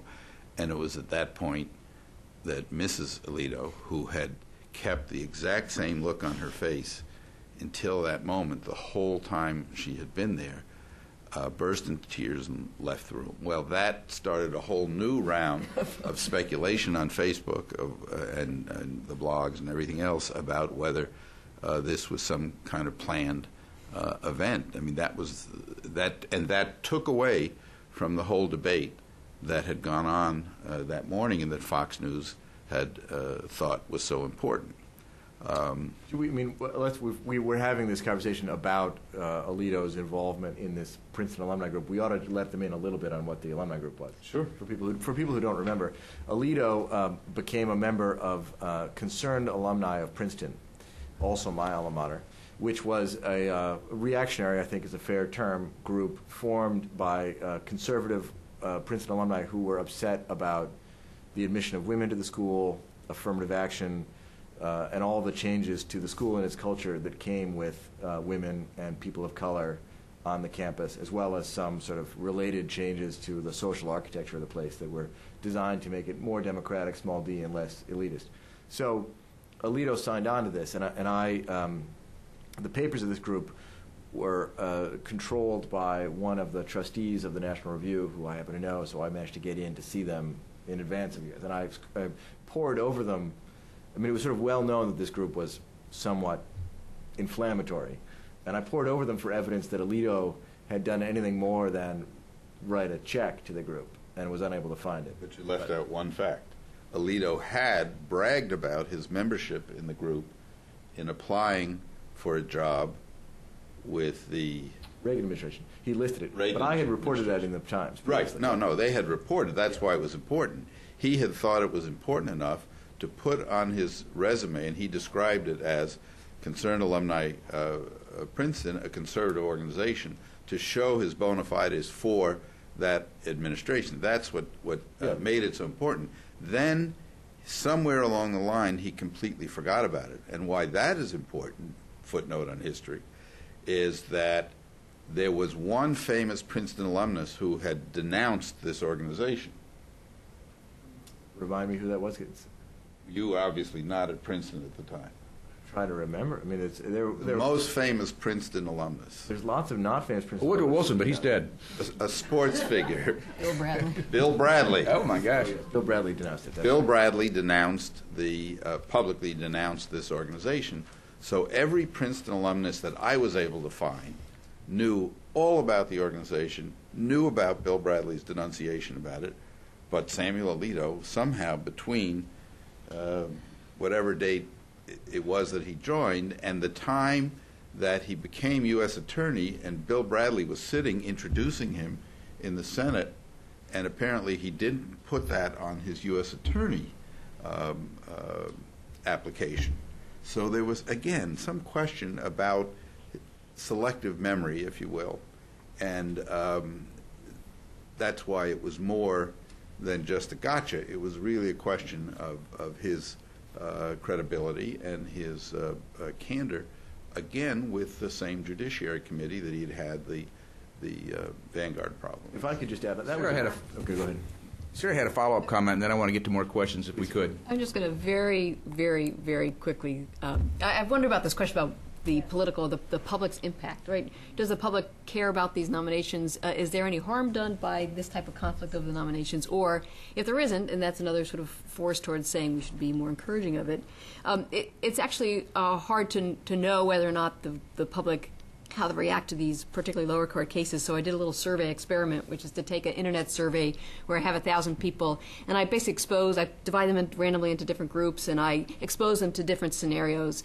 And essentially, I vary, are you told it's a George Bush nomination or is it a Bill Clinton nomination? And then I vary the confirmation vote. Is it a contested 53-47 or is it unanimous vote? So you're basically, I won't run through all of them, but just an example here. Federal Judge Ralph Jones was appointed to the bench by President George Bush, confirmed Senate 53-47 vote after a contentious 3-year battle. And then we can vary what the other groups heard. Are they unanimous? Was it a Clinton nominee? And so forth. I give them a case. This is the one about banning guns around school districts. Then they're asked, do you agree with Judge Jones's opinion, and do you trust him to make decisions? And just leaving the data at this point, sure enough, it turns out that there is an effect here of being given this contested nomination battle. And Democrats here, because they might have been less inclined to agree with basically a pro-gun decision by a judge. Sure enough, when told something different about the confirmation confirmation vote, they agreed with him and had much less trust in the judge. Republicans were unaffected. Independent support drops off. And we can throw this in a model again and control for all sorts of things. And what I learned is that if you are a strong partisan Democrat and you are told it is a Clinton nominee in a highly contested seat, you like Judge Jones and you trust him more, right? Even controlling for the nature of the decision that he made. If you are a hardcore Republican, if you're told it's a Bush nominee, it's contested, again, it's a signal to say there's something here I should like about that judge. But if we have more moderate respondents or independent respondents and they're told that it's a contested case and we're controlled for their views about gun policy, sure enough, support and trust in the judge goes down. And granted, these are surveys. It's experimental. We don't know how much actual information voters do get about confirmation contests, but it is at least suggestive that there is a spillover effect to the public and how they interpret and how they receive information about these nominations. Okay. Monty Tripp.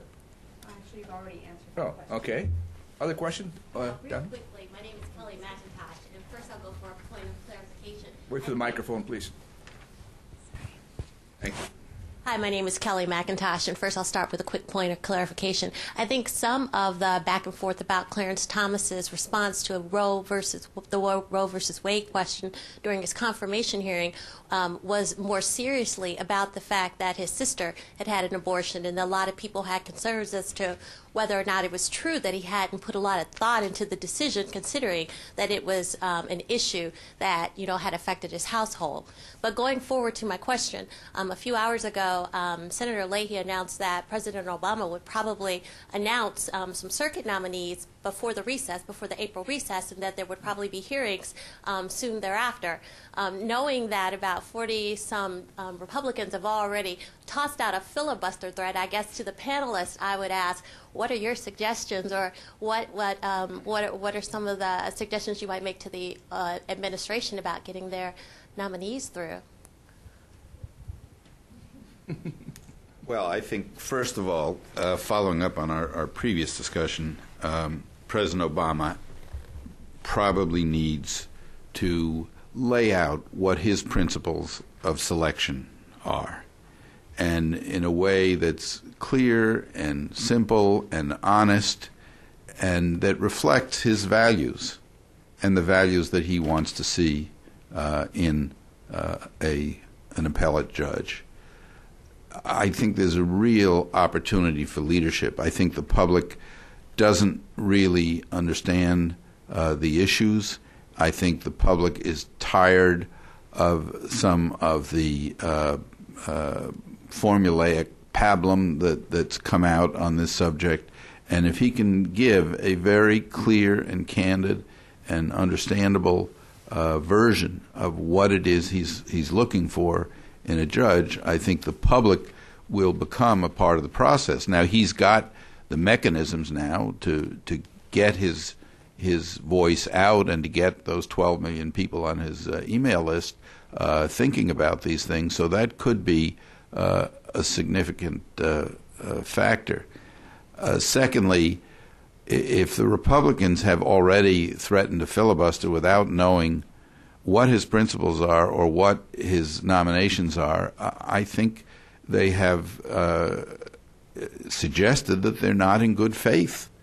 If they want to be part of the process and they want their advice to be listened to, I think they have to show some good faith here.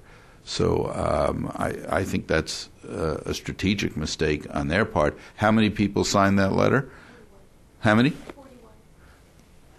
41. That's kind of a shame, because I think I am a believer in bipartisanship, as you can tell from my opening remarks. That's the way I was brought up in the Senate. Nothing happened that wasn't bipartisan.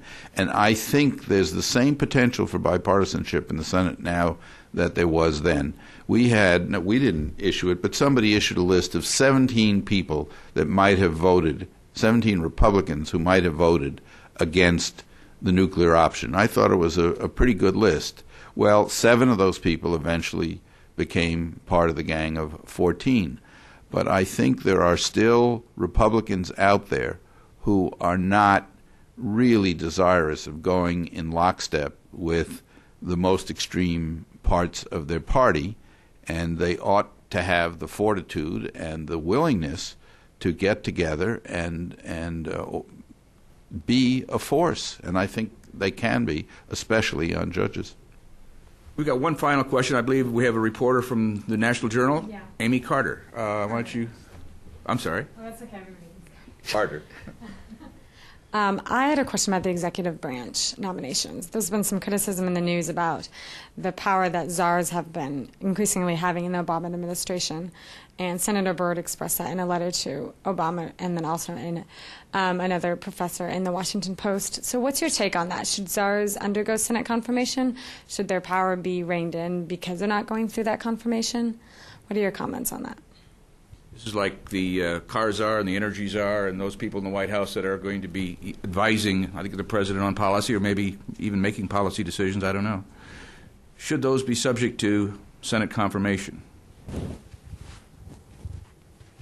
look at me. Anybody? I thought about it when I read that article, and I thought there was a pretty good case made for the idea that if these people are actually exercising line authority, then maybe they should be part of the confirmation process. But in most cases, they're not.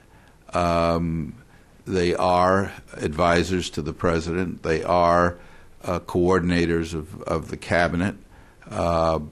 So I guess, especially in view of the fact that the confirmation process is running so far behind and is creating so many problems, I think for the good of the nation, the President needs to get his team together, and if he wants some of those people to be White House staff or czars, I don't think we call them czars as much anymore.